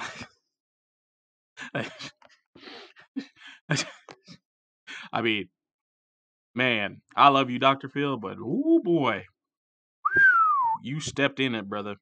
You stepped in it so bad you can't even step out. You done got stuck in a mud pie of people needing your help constantly there, brother. And now you can't even tell which way's up. Well, got news for you, partner. The requests ain't gonna stop coming in just 'cause I said so. By the way, you guys think Dr. Phil will retire today? I don't think so. I predict he'll retire, when the money dries up. Maybe he'll train his son, or I could see that as a transition show where he he just brings in a distant relative, right?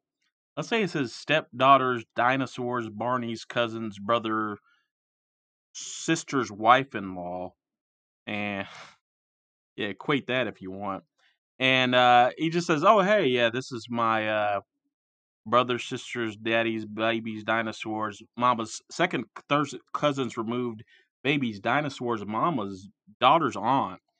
And, secretly, she's been training to get her degree in psychiatry. And she's watched my show since she was, 2, because it runs in the family. And she's going to be your new host. I'm 82 years old. I'm kind of tired. Retired. See ya. Dr. Phil here, and what's his tagline? What's his motto? We'll be right back. Cut to commercial. Boom, boom, boom. Doom, doom, doom. No. He does have a tagline that he ends with every episode. Not every episode, but 90% of episodes. What's his motto? I don't know. Live long and prosper. Sure, let's go with that. That's not his tagline, but did it used to be? Did it used to be? Hang on. Let me access the memory banks. Huh. We'll come back to that one. Anyway, attention, Dr. Phil. No, seriously, I respect everything you do, and you've helped a lot of people.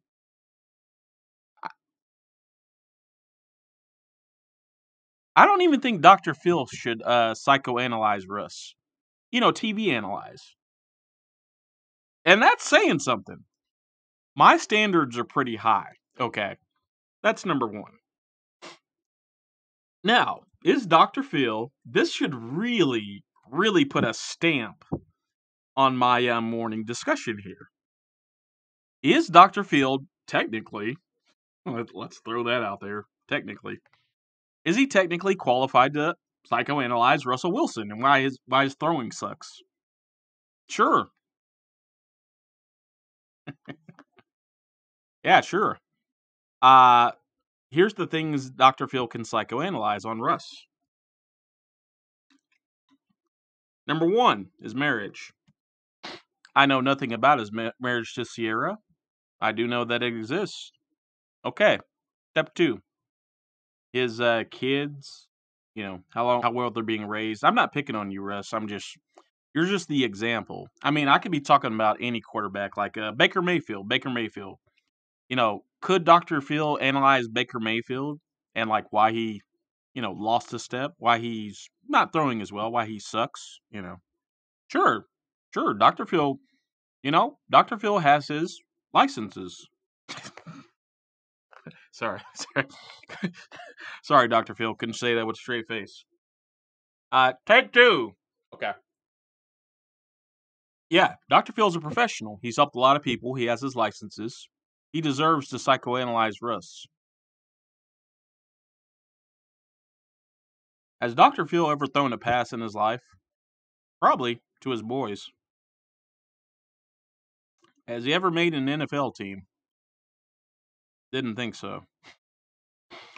So, my point here is we have two ends of the spectrum.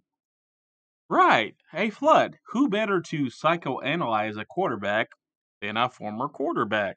Okay, I got news for you, Tony Romo Jr. Tony Romo, how many Super Bowls have you been to? Tony, this isn't a trick question. How many Super Bowls did you take the Dallas Cowboys, the team you were the quarterback, and I use that word loosely, Tony. Tony! Oh, Tony. Oh, boy, Tony. They're losing. Sorry, that was a Tony the Tiger joke for you kids. No, but seriously, hey, Tony, I got a question for you. How many Super Bowls you been to, eh? How about you go to a Super Bowl or I bust your kneecaps? Okay, that was a New York joke. I'm not actually gonna. You're retired. There's no way you can go to a Super Bowl. It's not true. Tony Romo, here's a fun fact for you guys. Tony Romo retired early. If he unretired and played for the Tampa Bay Bucks as the third string quarterback, do you think they can make the playoffs this year? I do. You may say, well, he's in the broadcast booth. He's got a good deal. Why would he? Hey, listen, man. You never lose your arm talent. You never lose your processing as a quarterback, right, Tony? You feel me on that? Tony, I'm telling the truth. You got Chris Godwin and what's the other guy's name? You got two all-stars at wide receiver. Why are you holding back the Buccaneers? Go try out for fourth string and call me in the morning. You can broadcast for CBS next year. They'll have you back. They can't afford to lose you. Yeah, just be fourth string and see what happens.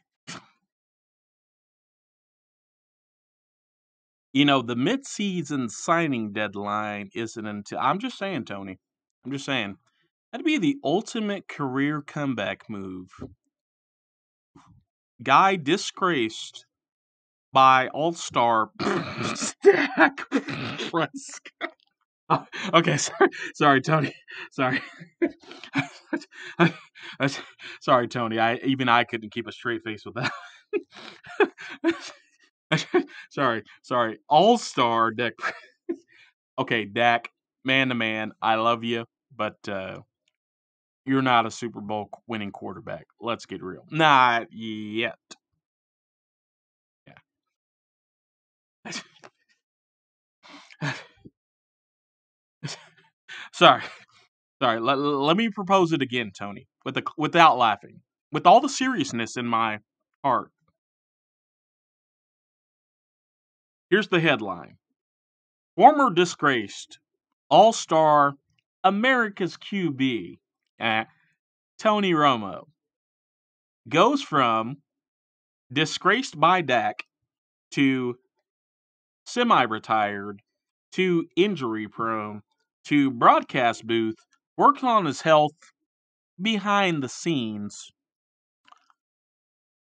for 4 years, still keeps an IQ in the game, and decides to become the Tampa Bay Buccaneers' fourth string quarterback. In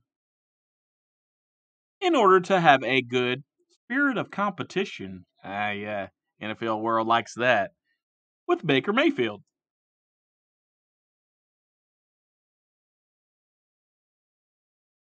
Promises to return to CBS broadcasting booth upon end of contract with Bucks. 1 year deal worth I don't know, 2.5 million. Okay.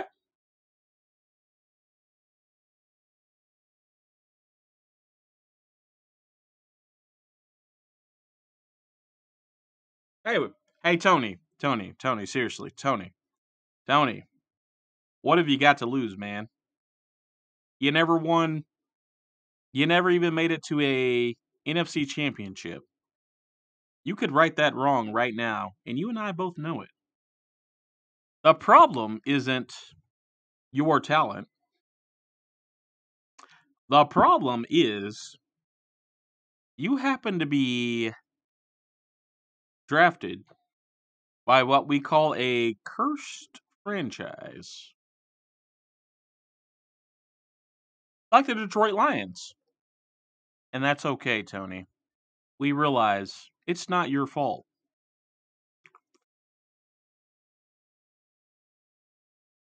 And I mean this with all the love in my heart. Consider my offer. It's not as insane as it sounds. The Bucks defense is good. Chris Godwin and that other guy I can't think of are good. Plus your fourth string. What are the odds Baker Mayfield gets injured?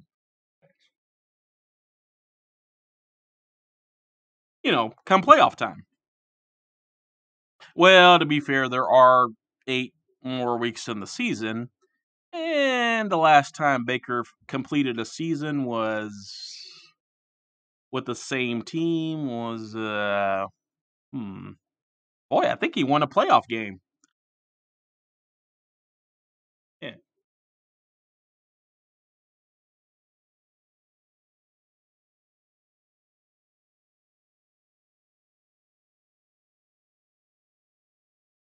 So all right, we've gotten that out of the way. Here's the point, guys.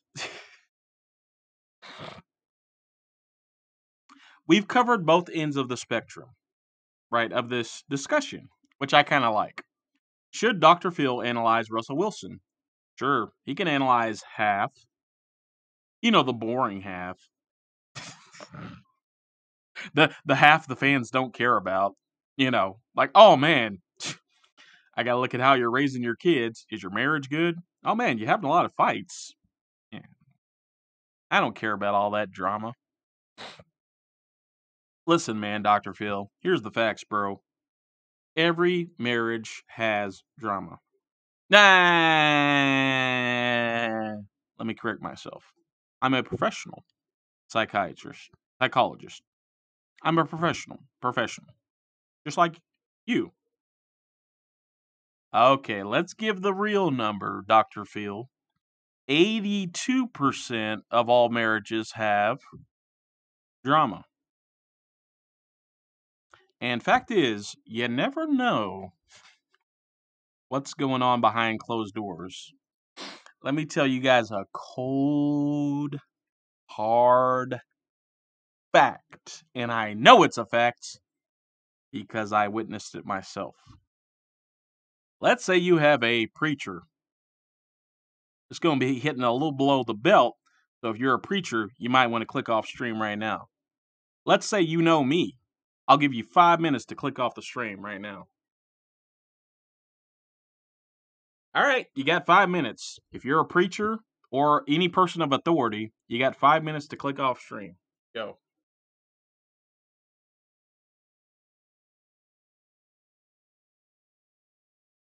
All right, time's up. Let's say you're a preacher with a perfect marriage. Uh-huh. Is that really how it is? Uh-huh. Now, I'm not saying every preacher has a bad marriage. That's not what I'm saying.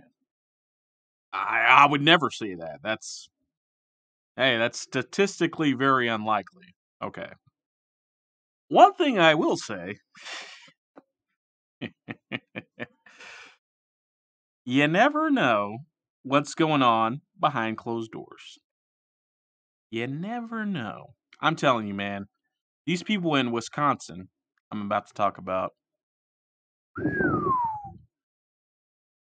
Man, did they put on a good show. And by show, I mean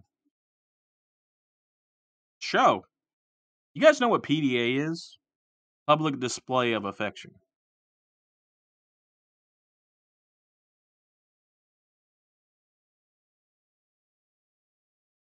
I'm telling you, man. This couple I'm thinking of, let's just call them almost called them Bert and Ernie. No, let's call this couple Bert and Ernesta. This couple I know of, who, yes, are preachers. Both of them were preachers, male preacher and female preacher. Bert and Ernesta sounds a little cliche. Bert and Isabel. Bert and Isabel. Man, they had everybody fooled, man. Everybody. Everybody. Everybody. Everybody except for me. You know why they didn't fool me? Well, I cheated. I happen to be friends with the preacher's kid, and, you know, he told me what was really going on. My point is, don't let people out here tell you that what's good. Nope, nope. Delete it.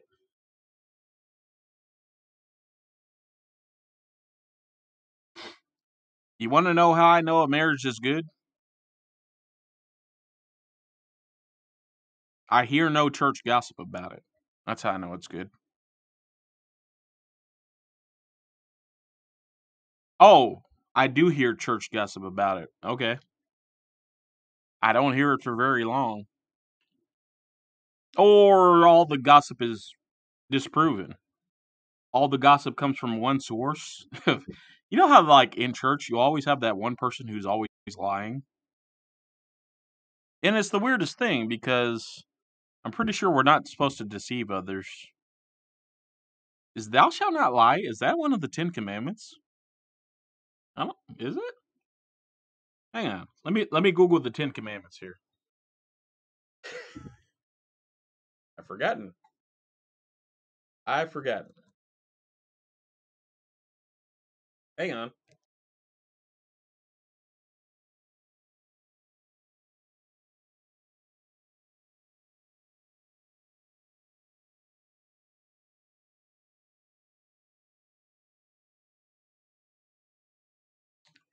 Okay, here they are, the 10 commandments. And then I'll go back to my story. Uh Yep. Thou shalt not kill, not adultery, thou shalt not steal. Honor your father and mother. Okay. Remember the Sabbath, keep it holy. It's how many is that? That's one, two, like five. Huh. Where are the other five? No other gods before me. That's pretty important. In fact, that's like the first commandment. That's pretty. Yeah, you shall not have any other gods before me. That's pretty. Thou shalt not make it unto thee any graven images. Oh, yeah, that's kind of like those are the top two. So, thou shalt not take the name of the Lord thy God in vain. That's number three. So, just throwing that out there. Those are pretty. Those top three are pretty. Hmm. I do number three all the time, and I probably shouldn't. You know what I mean? I'll just be like, oh my God. I should really cut that from my vocabulary. Okay. You know. You shall not murder is number six. Okay. The last two. Oh, I guess that whole lying thing kind of is in here, but kind of isn't. You shall not bear false witness against your neighbor. What does that mean? Well, false witness is basically lying. It's lying through manipulation. It's a very false witness is kind of a very specific form of lying that's intended. And finally, 10 is you shall not covet. Okay. But yeah, bearing false witness, that's very specific. It's not like white lying. Like white lying is just like, oh, what color's the sky? It's magenta. Is that a color? It's pink, even though it's bright and blue outside. You see, that's like a white lie. Is that bearing false witness against the neighbor? No, it's talking about the sky.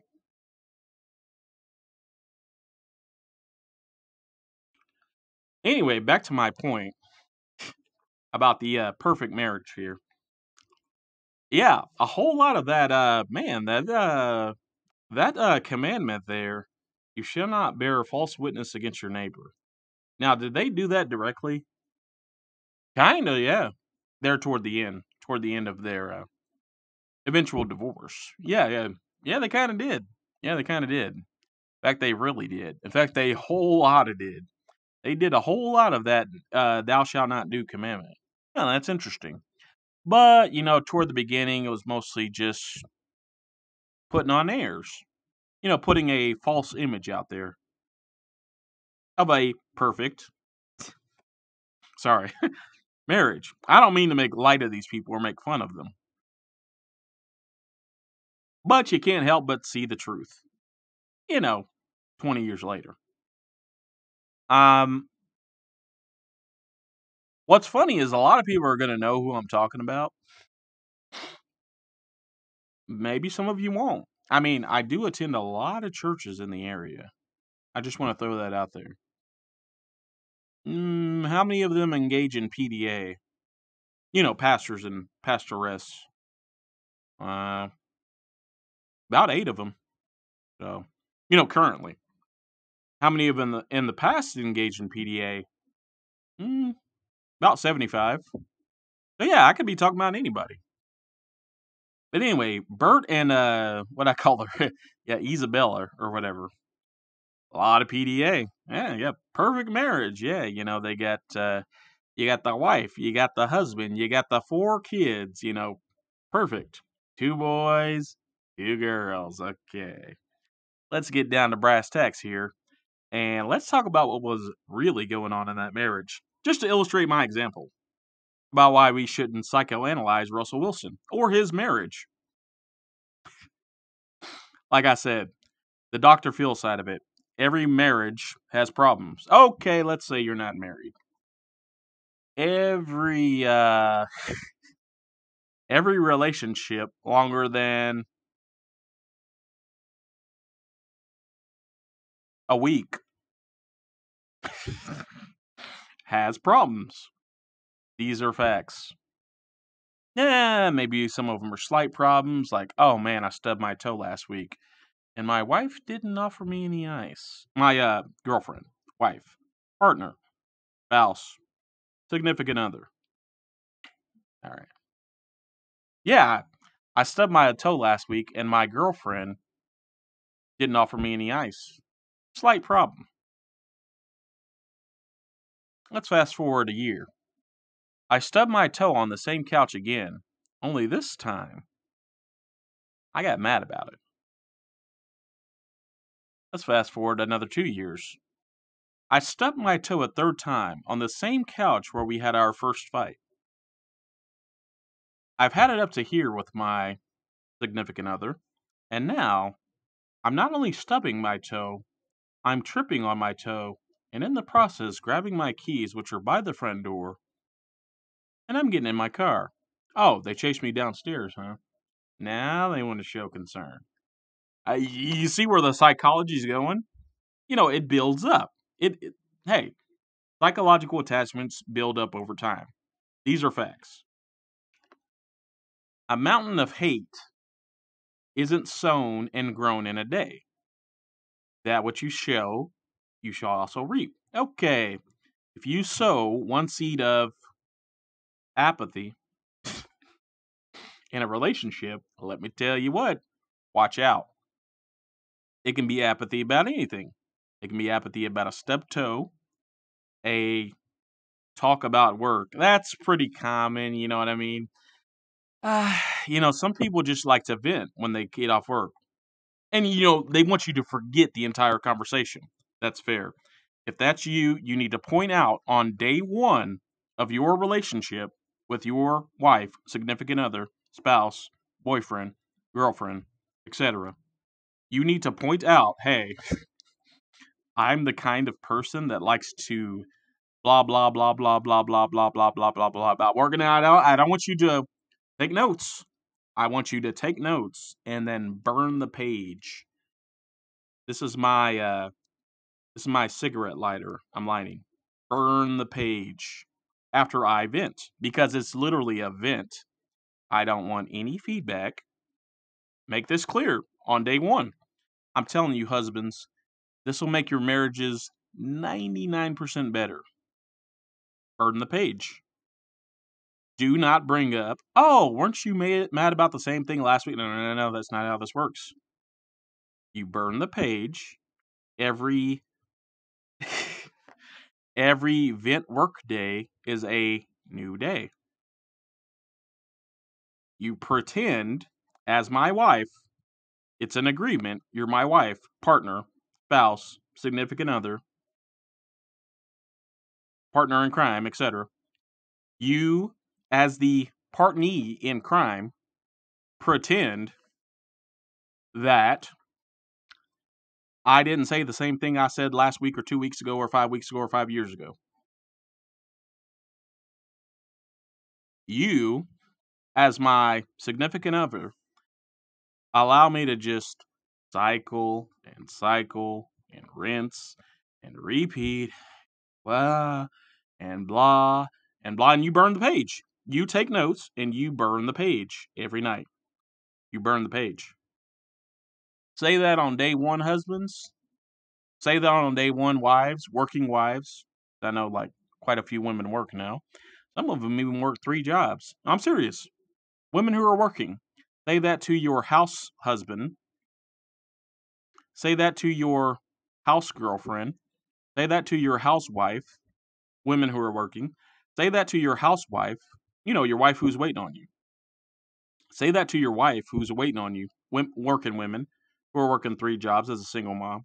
Say that to your housewife who's waiting on home at you because you're married to a lovely female. Say that to her first thing when you get in a new relationship. You say to her, hey, I like to vent and blah, blah, blah, blah, blah, blah, blah, blah, blah, blah, blah, blah, and I want this, and I want you to burn the page. You say vent and burn. Make it pretty simple. If they need step-by-step instructions, you give them step-by-step. Most people will know what you're talking about. You say, hey, I'm a vent from worker and burner. They will understand what you're talking about. Because all of us do it. Whether we want to or not, subconsciously, most of us do it. Most of us vent at least a little bit about work. Some of us write a diary. Okay. That's fair. As the significant other, you have permission to do one thing. Read the diary page and then immediately burn it. If you read it. If you allowed me the privacy of my diary, okay. I'll know you didn't read it. And I trust you as the significant other to follow all the rules. All the time, every time, all the time. If you cheat on any of the rules, we're going to have a family meeting.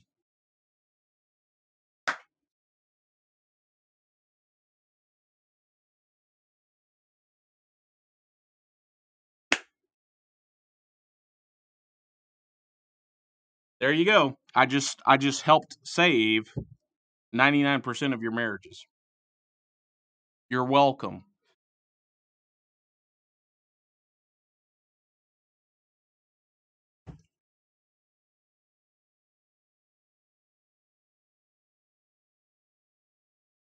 Anyway, back to the couple I was talking about. Perfect on the outside, not so perfect on the inside. What was going on? What made that not so perfect? Well, a lot of rule violations of the kind of thing I was just talking about. Yeah, he would get home from church, work, then about work, and she would take notes, the wife. And he would ask her, hey, burn the page, forget about it. Hey, let's pretend this never happened. This conversation, delete it, man. Ba-ba-da-ba-da. Okay, this husband wasn't perfect either. Let's get that clear. Yeah, despite his PDA and his hugs with all 4 kids in public, by the playground. They're at the front door where everyone could see the hugs. This guy was the most selfish, arrogant asshole. He's an ex-pastor, I can say that. Asshole I've ever met. Now, did he help a lot of people as a pastor and as a man of God? You better believe it. Yeah, this guy helped all kind of people. Find God. Nothing wrong with that. Was he a shit husband? Better believe it. Did he choose his work over his marriage? Eh, I don't like to go there, but you know. I'm sorry, I really shouldn't laugh. I mean, this guy had it rough, man. But he had his flaws. Now, the wife, let's psychoanalyze her. There's no need to. She made it pretty point blank to the point obvious what she was doing. And anyone with half a brain, even a 6-year-old, could tell one thing. She was philandering, aka committing this part. Thou shalt not commit adultery. Well, okay. Now there are two kinds of adultery, as we know well in 2023. There is emotional adultery, much more cunning, much more sophisticated, much more not so by the book. You can tell pretty quickly when your wife or husband, let me just throw that, or significant other. I want to throw that in there too. When your mate isn't spending time with you, it's pretty clear they're spending time not with you. So yeah. Does that necessarily mean they're committing adultery? No. They could be secretly working on a special gift for you. I found that out throughout my 5 marriages. So. Oh, sorry, 6. Didn't forget about you, babe.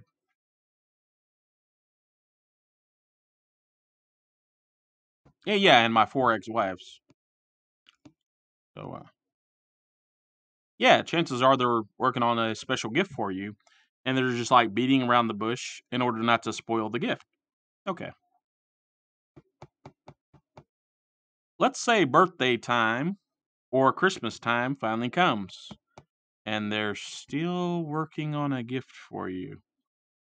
Huh. Well, Christmas is close to New Year's, so Thanksgiving is close to Christmas and Halloween by proximity, so let's give them the benefit of the doubt. Let's just kick the can down another month. There's a pretty long gap between New Year's and Valentine's Day, and if you ain't got a birthday between then, I wouldn't wait too long. For the confrontation. Just throwing that out. I don't know who needs to hear that. Eli, maybe it's you. Russ, maybe it's you. Dr. Phil, maybe it's you. I've name dropped a lot. Jim Nance, maybe it's you. Tony Romo, it's probably you. I'm kidding, Tony. We love you. We love you here.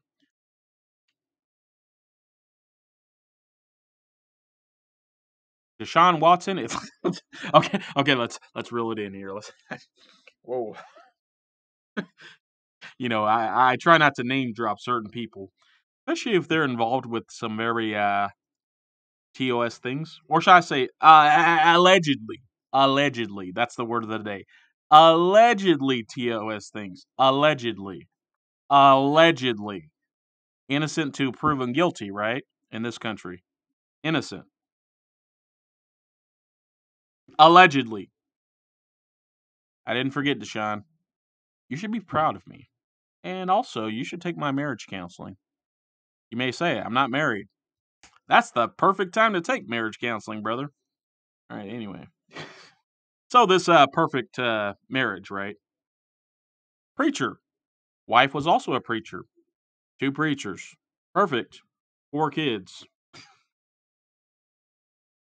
Perfect. No, no.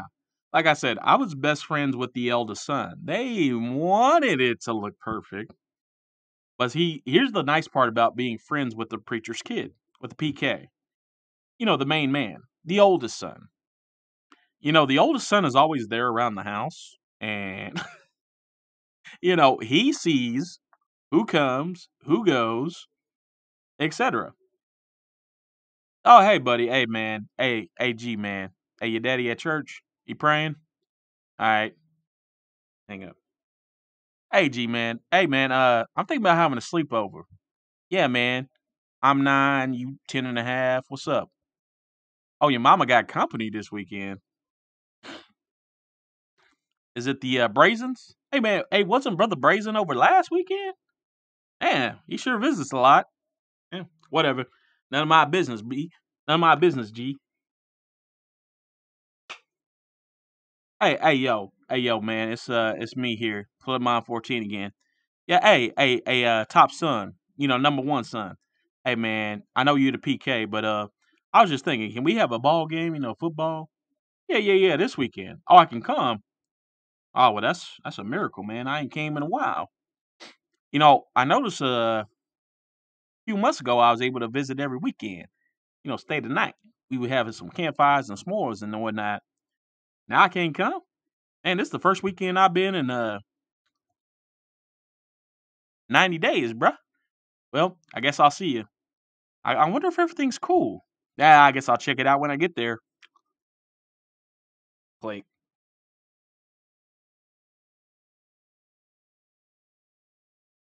okay. And you know, as the friend of the PK, I quickly observe, you know, yeah, first visit I've had in 90 days. Lots changed in 90 days. Yeah, I'm only a 9-year-old kid, but you know, I'm gonna say this as politely as I can. You can't unhear certain sounds.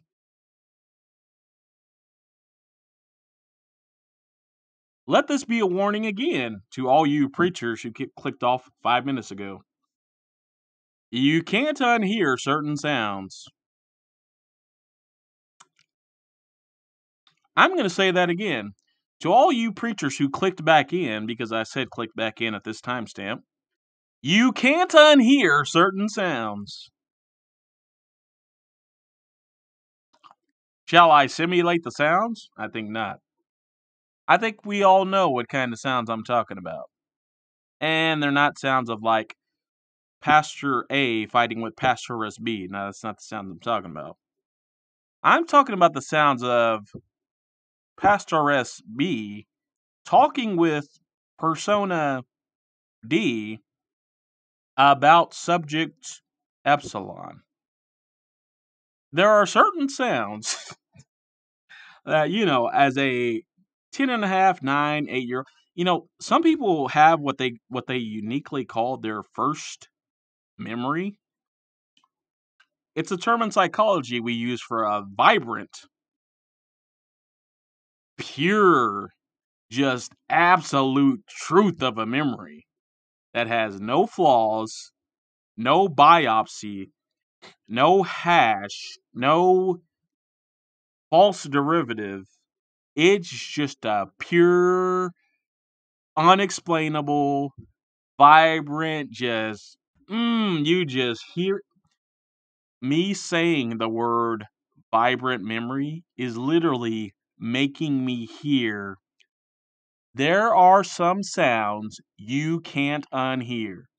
And me even saying the words vibrant memory are making me hear those sounds right now. That's psychology. That's undeniable. Perfect marriage, huh? Whoo. I don't think so, Tim. Shout out to Tim, my editor over there.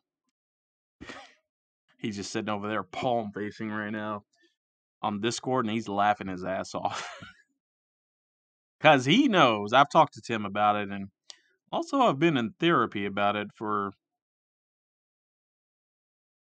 How old am I now? Oh, forever?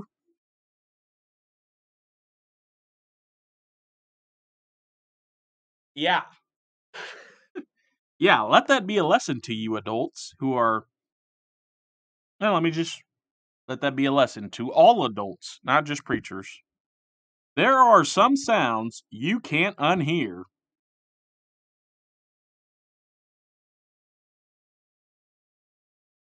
You got to think about what you're doing as an adult out here. Am I saying you can't have fun? Not what I'm saying. Am I saying you can't live? Live your truth, right? Boy, do I hate that phrase. No, that's not what I'm saying.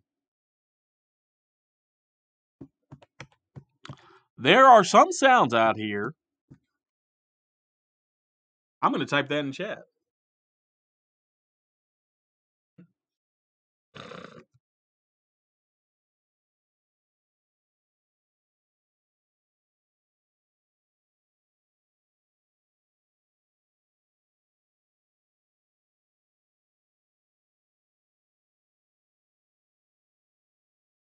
Now, the whole point of that vibrant memory tangent is not only to psychoanalyze myself, which you are allowed to do, but also the Dr. Phil side. We talked about this. The Dr. Phil side. You know, where Dr. Phil analyzes Russell Wilson or Eli Manning's or Drew Bledsoe's or Baker Mayfield's marriage, relationship, girlfriend, etc. Okay. Rule number 1. Perfect marriage ain't so perfect. Okay. Don't judge a book by its cover. Eh? Things aren't always what they seem. Eh? Grass is greener on the other side. Eh? Grass is drier on the other side. Never heard of that one before. The hay always burns, or unless it's wet.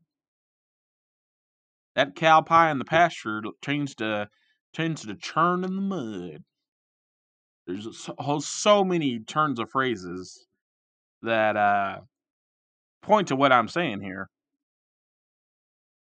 Okay, that's fair. The Dr. Phil side it's fair. It's drama. It's you stick here's the thing about the Dr. Phil side. The Dr. Phil show. You stick cameras in anyone's house. You stick them there cameras in anyone's house. You never know what's going on behind closed doors. I've said that several times this stream.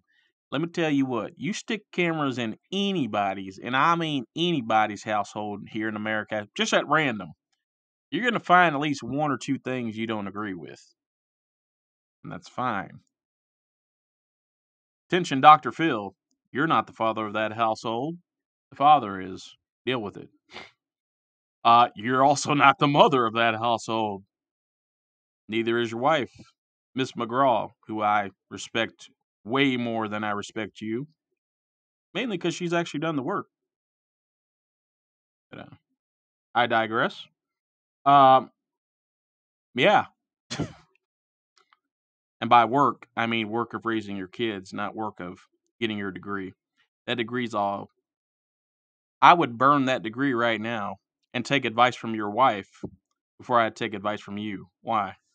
Why, Dr. Phil, am I talking to you, the viewer? Here's why I take advice from your wife. Her life experience directly relates to mine. Everything in her background, everything she is, everything she breathes, everything she does, she's more relatable despite having the same qualifications as you. You're just far too distant. Sorry, bub. That's the way it goes, you know? Some of us just trust women more than we trust men. Also, I don't like your mustache. What's up with that? Anyway. Hey, these are just the facts. This is why I don't identify with Dr. Phil, and I wouldn't take one lick of advice from him. Hey, I just respect his. If you've ever seen his show more than 5 times, you'll probably grow to the same feeling I do. You respect the hell out of his wife, and you realize about 30% of it's just entertainment. And it's supposed to be an entertainment show, and that's fine. But yeah, seriously. You stick cameras in, I don't know, any preacher's household in this great state of America, you're going to see some very not so godlike things. At least, like, a little bit, you know. You'd be surprised. Hey, maybe you see a perfect, you know, godlike scenario. Okay. What about in the car where there are no cameras? What about in Walmart where Dr. Phil isn't allowed to film? What about in the bathroom in Walmart where, you know, big privacy violation there? What's going on there as he takes little Junior to take a leak? Okay, we're asking the real questions now. You know, perfect marriage, yeah.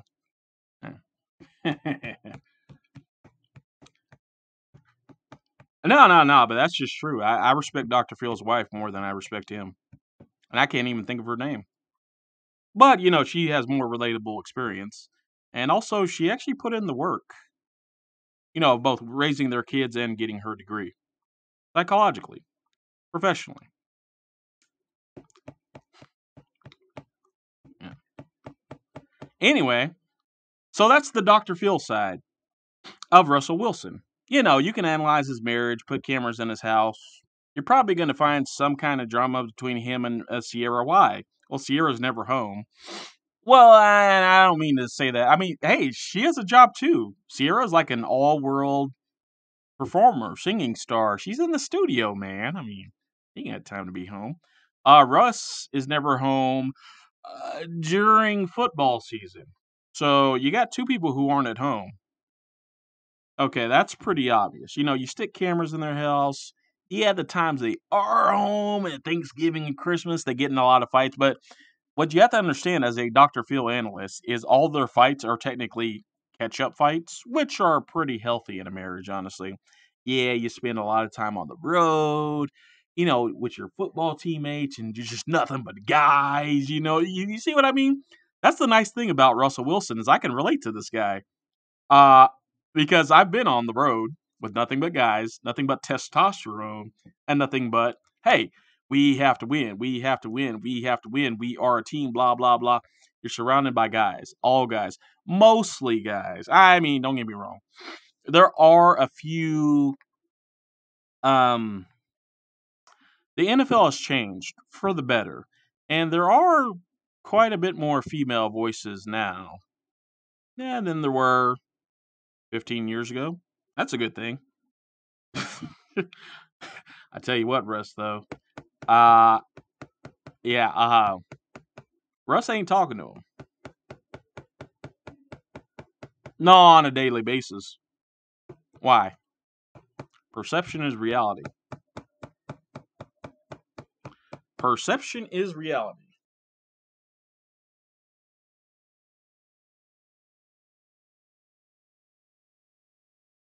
Let's just say, hypothetically, that Russell Wilson wanted to talk to somebody about his marriage. You know, a female, a friend. Uh-oh, I just said the word, friend. Russell Wilson operates by this clause, and I know why he does, because he's black. I'm black. Let me tell you something, folks. As a black man in a marriage that's healthy, are you allowed to have female friends that are black or white or Latina or other? Yeah, maybe.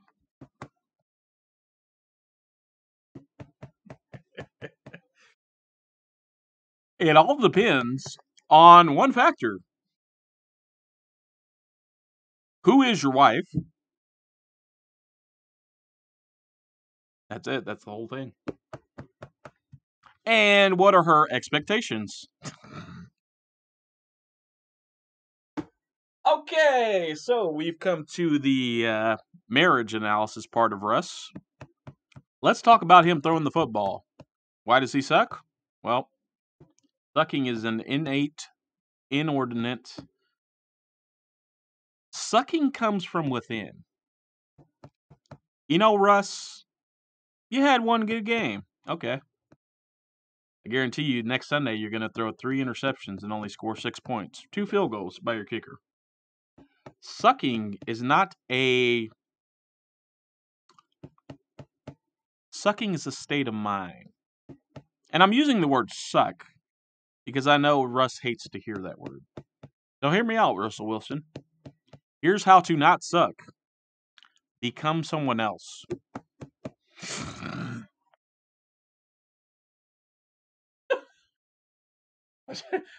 Okay, sorry.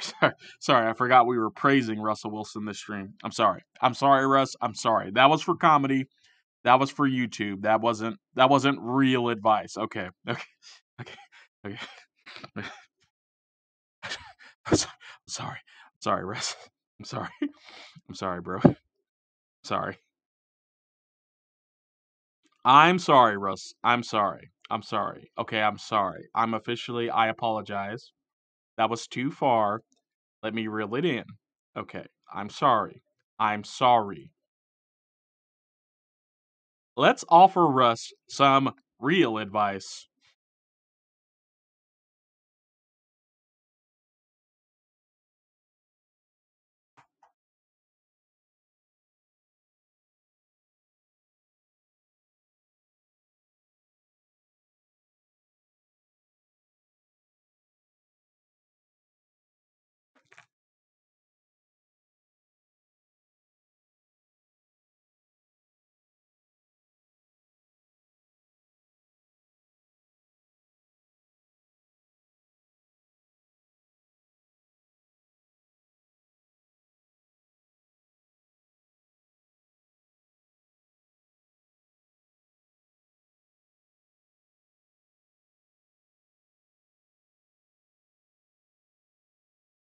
Okay. Now I don't want to skim over that perception is reality thing, but I think we all get it. If you're perceived as a sucky quarterback who throws interceptions, you know, that's how people view you. Russ, if you're viewed as a former football team champion, that's how you're viewed. If you're viewed as a choker in the Super Bowl, that's how you're viewed. You can't control your perception. You can control your reality, though. Let me explain.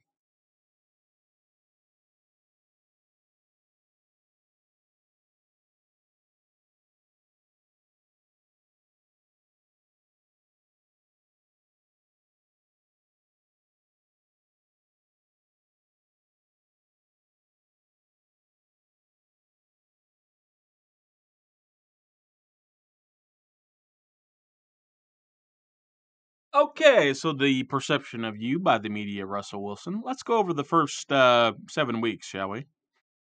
Wins and losses. Shall I pull them up? Sure. As a matter of fact, I don't need to pull them up. Go to this YouTube channel, and all will be explained to you. I don't have time to explain it. Go to this YouTube channel. Hang on.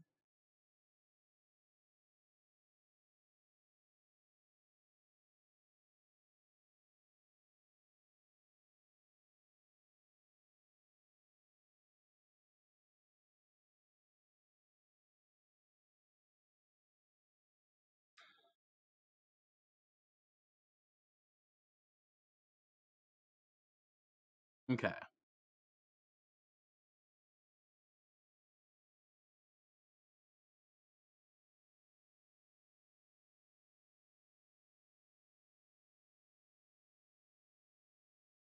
Okay, I just linked a video on YouTube, not made by me. This was made by That's Good Sports.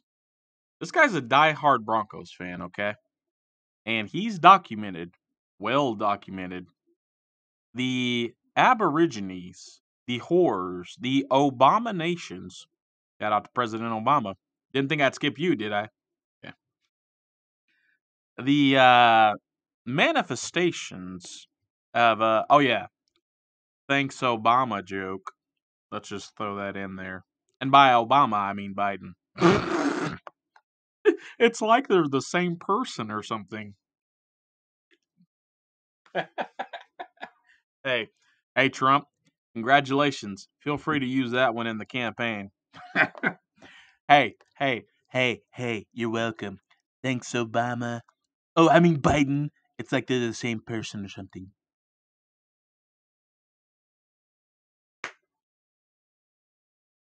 Anyway, that's a great campaign roast. Anyway. Sorry, Joe. I'm sure you were asleep. You surely didn't hear me joke about you. Anyway, nap time. Go back to take your nap, buddy, and have some coffee while you're at it. Hey. All right, enough digging on presidents. We're discussing football because that's topical. Also, we don't talk about politics on the stream. Very divisive thing, I know. Did you guys know I vote libertarian just about every election? Anyway. Uh yeah, check out that series. This guy details all of Russell Wilson's missed throws, failings, pedestrian tree, just his pedestrian, lackluster, uninspiring, just disgusting first 6 weeks of the season. Ugh, almost makes me want to vomit talking about it. But hey, let's not skip over what I said. You can't control the media perception. Russ, this is true. You and I know it's true. How do you know it's true? Well, you won a Super Bowl.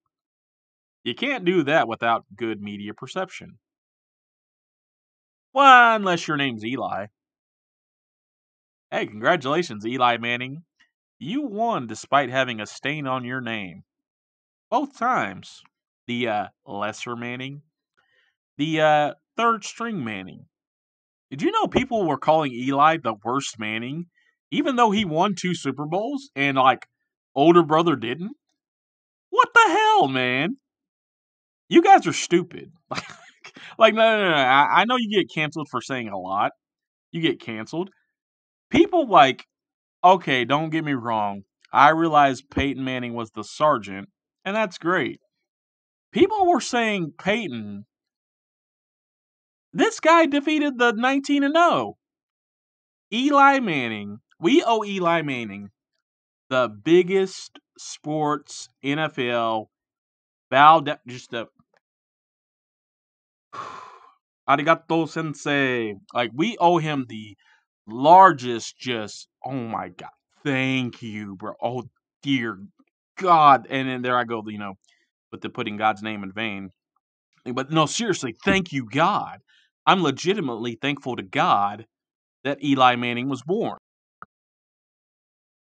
Imagine where Tom Brady says, hey, take that, Dolphins. We won the perfect season. Perfect marriage. All right, Tom? I brought some of you in on that one. We're connecting all the dots here. Psychology. Yeah. Hey, Dr. Phil, why don't you go talk to Tom Brady? After that, talk to Tony Romo. Tell him to go fourth string for the Bucks.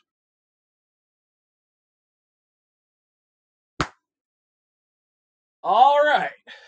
We're starting to connect some dots here in this rambling mumbo jumbo. Yeah. Perfect season. Perfect marriage, Tom. Why don't you go talk to Dr. Phil McGraw and Dr. Phil McGraw's wife? Why don't you go talk to Tony Romo? Tell him what I said. Fourth string, Bucks. 1 year minimum deal. $5 million. Next year, you're guaranteed back with CBS. No strings attached. No contract penalty either for Tony. For breaking the CBS contract. No contract. In fact, him being on a team, that's golden, dude. You get insider information on the Bucks. No, unless their organization prevents leaking, which, most organizations do these days, but some prefer cooperation. Thus the show Hard Knocks. Do I have to make all these contracts myself? Anyway. Comeback story. Tony Romo, disgraced by Dak Prescott, plays him in a playoff game. Ah, now we got the wheels turning, Tony. The revenge tour. Step 1, kick deck out. Step 2, kick, who else does Tony Romo owe revenge against? I guess the Eagles in general. Yeah. Step 2, kick the Eagles out. Step 3, kick the Saints out. Yeah, he owes the Saints a lot of revenge too. But they don't have Drew Brees anymore. But he does owe Sean Payton a lot of revenge. Maybe have him meet the Broncos in the Super Bowl. I don't know. There you go. Comeback story, Tony Romo. Written, fulfilled, destiny. Super Bowl, you don't even have to win it, Tony. You can just appear. And people, matter of fact, Tony Romo, if you actually did what I said and appeared in the NFC Conference Championship, you realize people would lose their ever flipping minds, bro. They'd be like, this guy went from fourth string to, well, we just had a couple injuries here and there, and suddenly we're in the NFC Championships as the Bucks. Man, we have this guy, pretty good receiver, Chris Godwin. We have some other guy next to him, he's pretty good. Oh, well, we might as well try to win this thing. Comeback story of the ages. Anyway, Tony Romo revenge tour. Redemption. Yeah, just, you'll pay CBS back, Tony. You'll pay him back. Let's realize, you go to a Super Bowl, Tony, you ain't paying nobody back, bro. You got that Hall of Fame jacket, and it feels good. It just feels snug. It feels yellow. It feels right. And I know you still keep in game shape because, quarterback mind never deteriorates. So.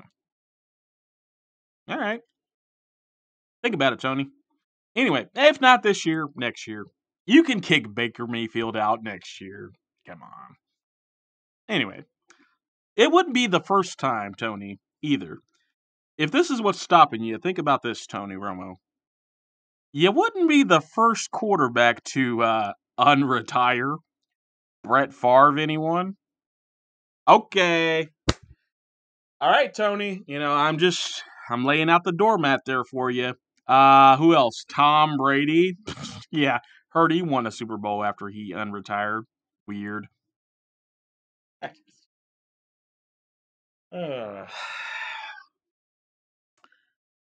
Didn't that guy have a perfect season? I guess he didn't. Thanks, Eli. Love you. Anyway, so Russ has won a Super Bowl. So has Tom Brady. Okay, what are the differences between these two gentlemen?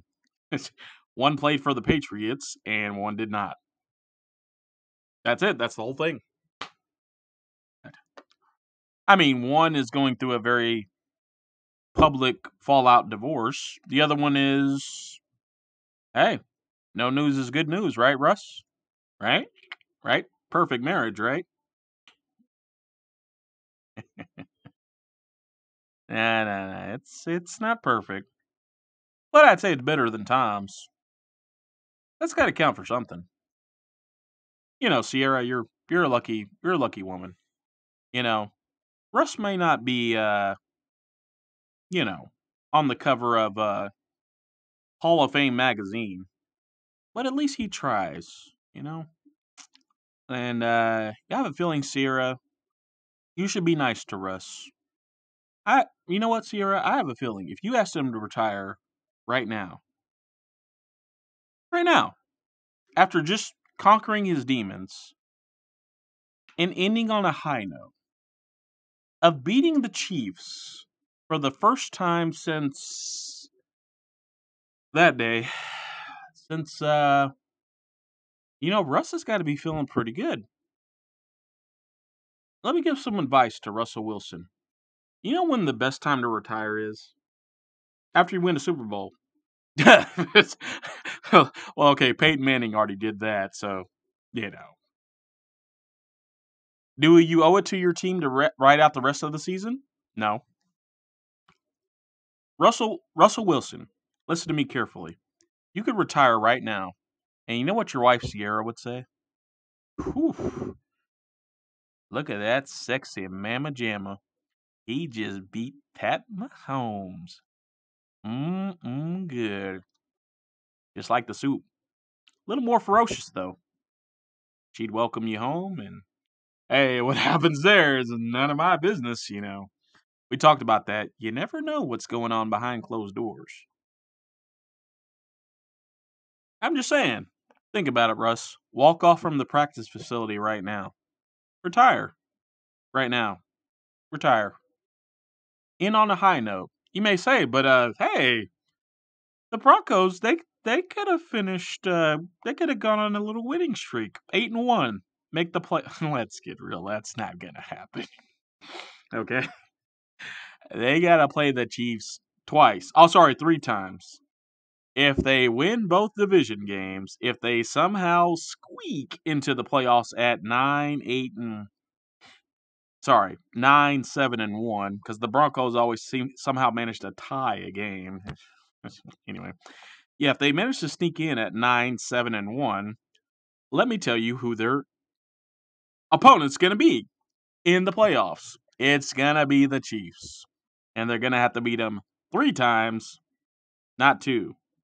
So statistically, very unlikely. You know, Travis Kelce will be healthy. Pat Mahomes should be healthy. Yeah, are the Broncos going to be completely healthy? No, they will not be. There's always at least 1 or 2 key injuries. You know, it's cold in Denver. Injuries just happen. Oh, and the playoff game won't be in Denver. So, that also Mahomes won't have the flu. Or will he? I don't know. You know.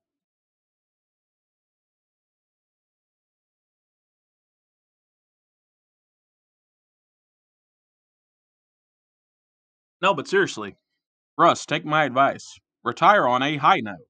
A mile high note. And see what I did there? Get your Rockies Coors Refreshing Light on sale now. Hashtag not sponsored by Floodinmon. No, but seriously though, this is why psychoanalysis is bad. Did you see what I just did to Russ? How I psychoanalyzed his marriage, and now I'm going to psychoanalyze his throwing arm or whatever. Here's the thing: how did Russ beat Mahomes? He used the same throwing arm he's always had. But wait, Flood, that same throwing arm got us to 1-6, or 1-5, or 2-5. Do I care what the Broncos' record is? No. The same throwing motion Russell Wilson used 4 weeks ago got you that win against my homeboy. Why does that matter? It doesn't. How long has Sean Payton been the coach of the Denver Broncos? Doesn't matter.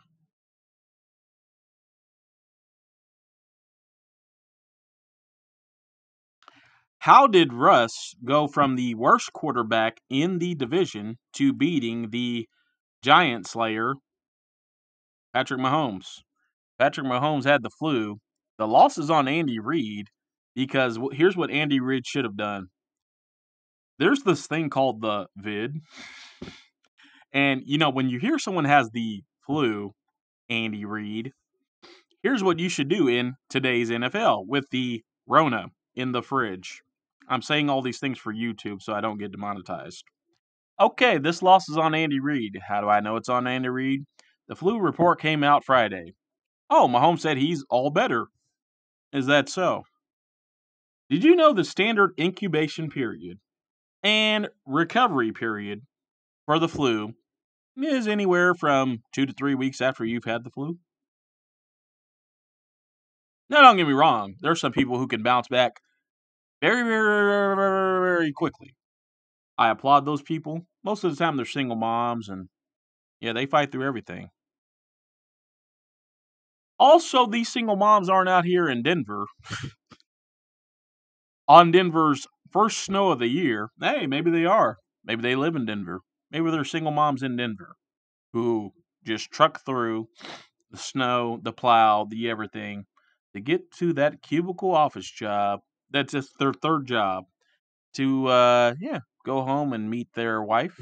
You know, they're a single mom of 3 kids, but they go home to meet their wife of 1 kid, and they have a perfect blended family. And hey, that flu doesn't keep them down for more than 2 days, and they just truck on and truck on, and glory be to God, man. Only God could push you through that. No, but this loss is on Andy Reid. Sorry, Russ. We're going to talk about the Chiefs for a second. Okay, how's this loss on Andy Reid? You know, Andy Reid, you ever hear of the Rona? You know, the vid? Back in 2020, we had this weird. Anyway, so Andy Reid, what steps would I have taken not to do the loss? Well, here's the steps. Number 1, Patrick Mahomes, we're going to play you for 1 quarter, then we're going to sit you down. What? Yeah, you're not feeling so hot. I have a feeling you're going to taper off about the second half. I tell you what, my homeboy, if the score's like, I don't know, close, like if it's like 7-9 at halftime, we'll play you to halftime. After that, I'm playing the backup. Backup? Yeah, man. You had the flu. You ever feel not so fresh? My homeboy. You. Flu guy. Not only that, I'm the coach. Players get played to play, I get played to coach. Here's what I'm telling you, my homeboy, as the coach. I have the power to supersede your authority. Number 1. Number 2, I'm the coach. Number 3, no. Number 4, no. Number 5, no. Sit down. Get off the team bus. You ain't even coming to Denver. But coach, I got all these sponsorships. I don't care.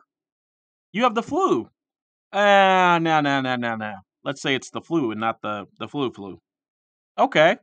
Did you know having the flu by default, let's say it actually was the flu and not the vid? I don't know. I'm not a medical doctor, but I would say the flu attacking your body puts you at higher risk for the vid, the Rona, the 2020 thing. I'm no expert doctor out there, but I would say lowering your white blood cell count and being around hundreds of thousands of screaming fans who love to drink beer and hug and and cheer and kiss and hug again and handshake and just spit on you accidentally when they're drunk, Not a good career move. We're not trying to spread the vid. This is the reason I'm keeping you contained. Number 1, the team health. Number 2, the team health. Number 3, the team health. Number 4, I'm the coach. No. Number 5, it just snowed in Denver, my homeboy. I wouldn't think that'd be good for your flu. Could make it worse.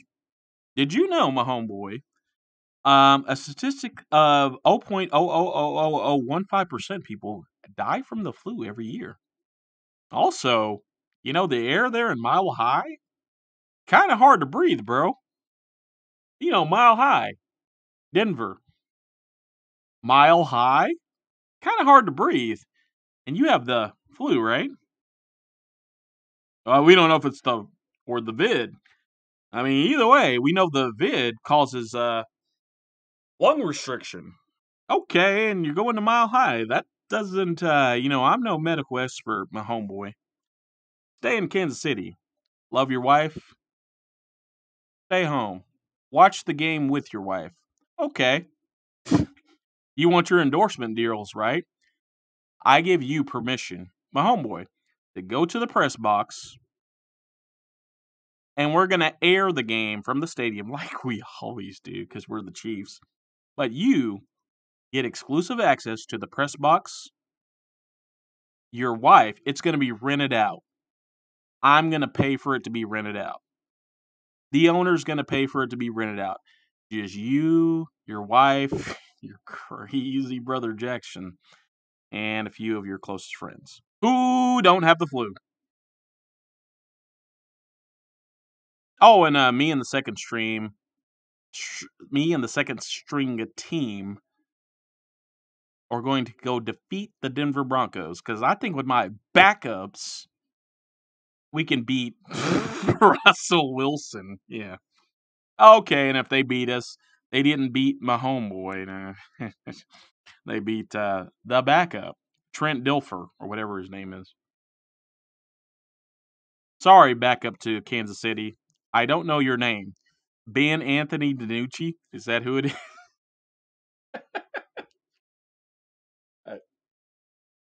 Okay, so we've explained the Russell Wilson heroic journey. It's not that Russ found his arm magically. No, it's that Mahomes sucked. Hey, sometimes your path to greatness can be one man's bad day. And Russ, let that be a lesson to you. Sometimes being psychoanalyzed is just funny. You know, Russ is just sitting there just saying, yeah, I got a Super Bowl ring. I'm getting paid a steady amount of money. I don't have to be a try-hard like Tom. You know, Brady, that perfect season guy. You see where being a try-hard gets you. Remember what happened to Tom? Ah, okay. But I don't have to be, I don't have to be like that Eli guy either. There's no great beast of destiny to defeat. No, I can just, I got my Super Bowl. People love me, man. People in Seattle love me. And I didn't want to leave, but they didn't want to pay me, dog. So you know what? I'm going to sit here in Denver. I'm going to sit here with Coach Sean. I'm going to sit here with my wife. You know my wife. You guys know Sierra. Yeah, she's great. Hey, come up here, baby. Why don't you say something to the press there? Oh, and drop your latest album while you're at it. I'm done answering questions. Mic drop.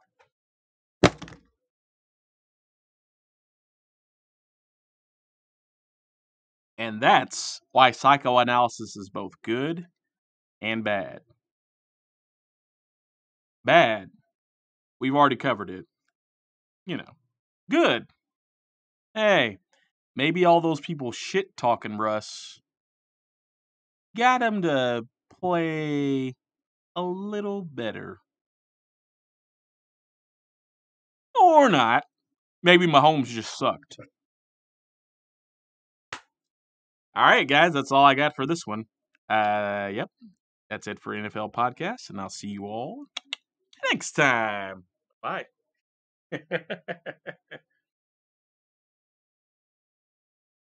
All right.